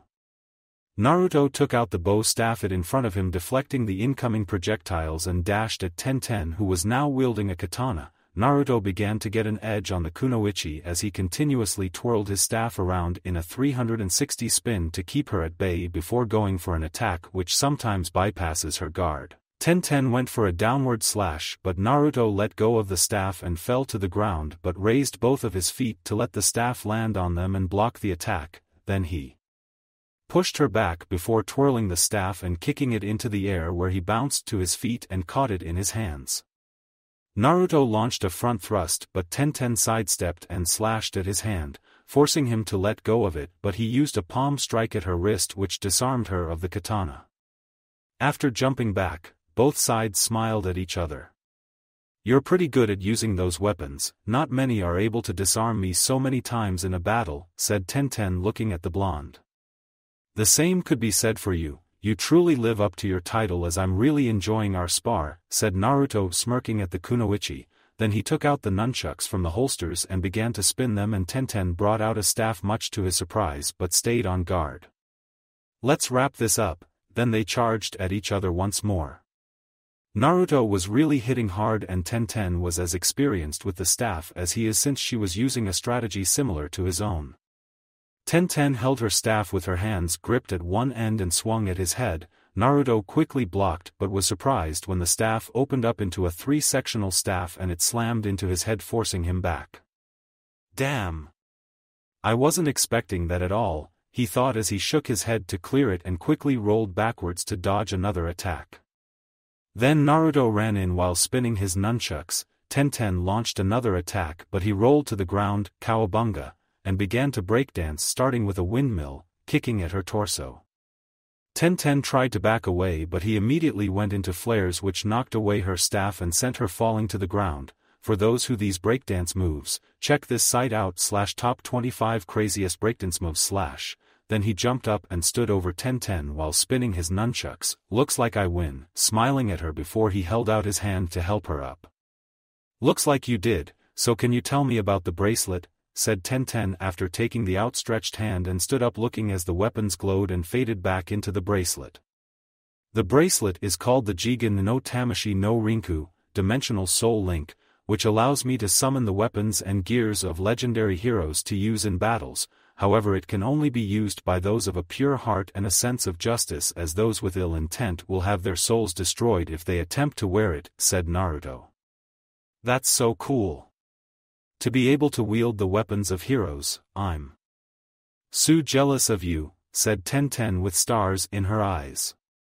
She really knows herself when she says she sometimes goes overboard with her love for weapons, thought Naruto with his tenants nodding in agreement. Normally it's supposed to be a secret but I feel that I can trust you to keep this a secret. Of course, I can tell how important this bracelet, but I hope we can spar every now and then if that's okay with you, said Tenten with a hopeful look.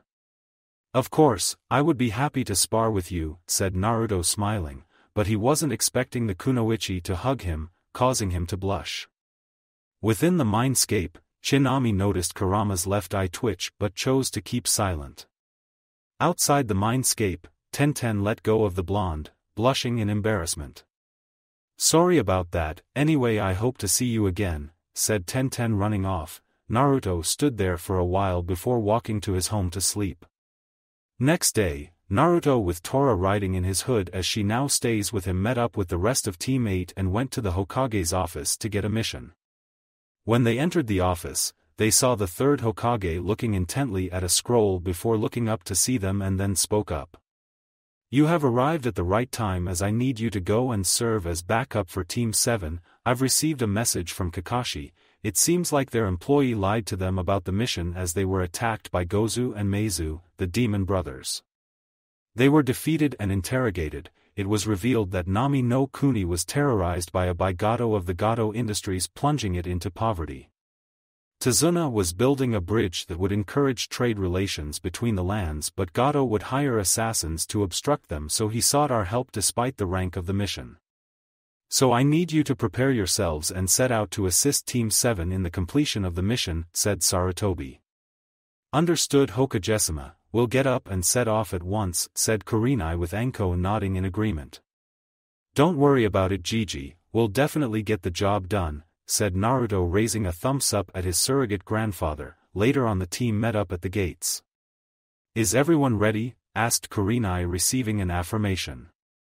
Then let's go. Then they took off in direction of Nami no Kuni. This mission might get a little tricky, thought Naruto, unaware how right he was in that little thought of his. Thank you for watching. I hope you enjoyed it. Make sure to like and subscribe, and don't forget to share this video with your friends. Guys, make sure to help the author by visiting the link in the description. This is Fox Sage, and I'm signing off.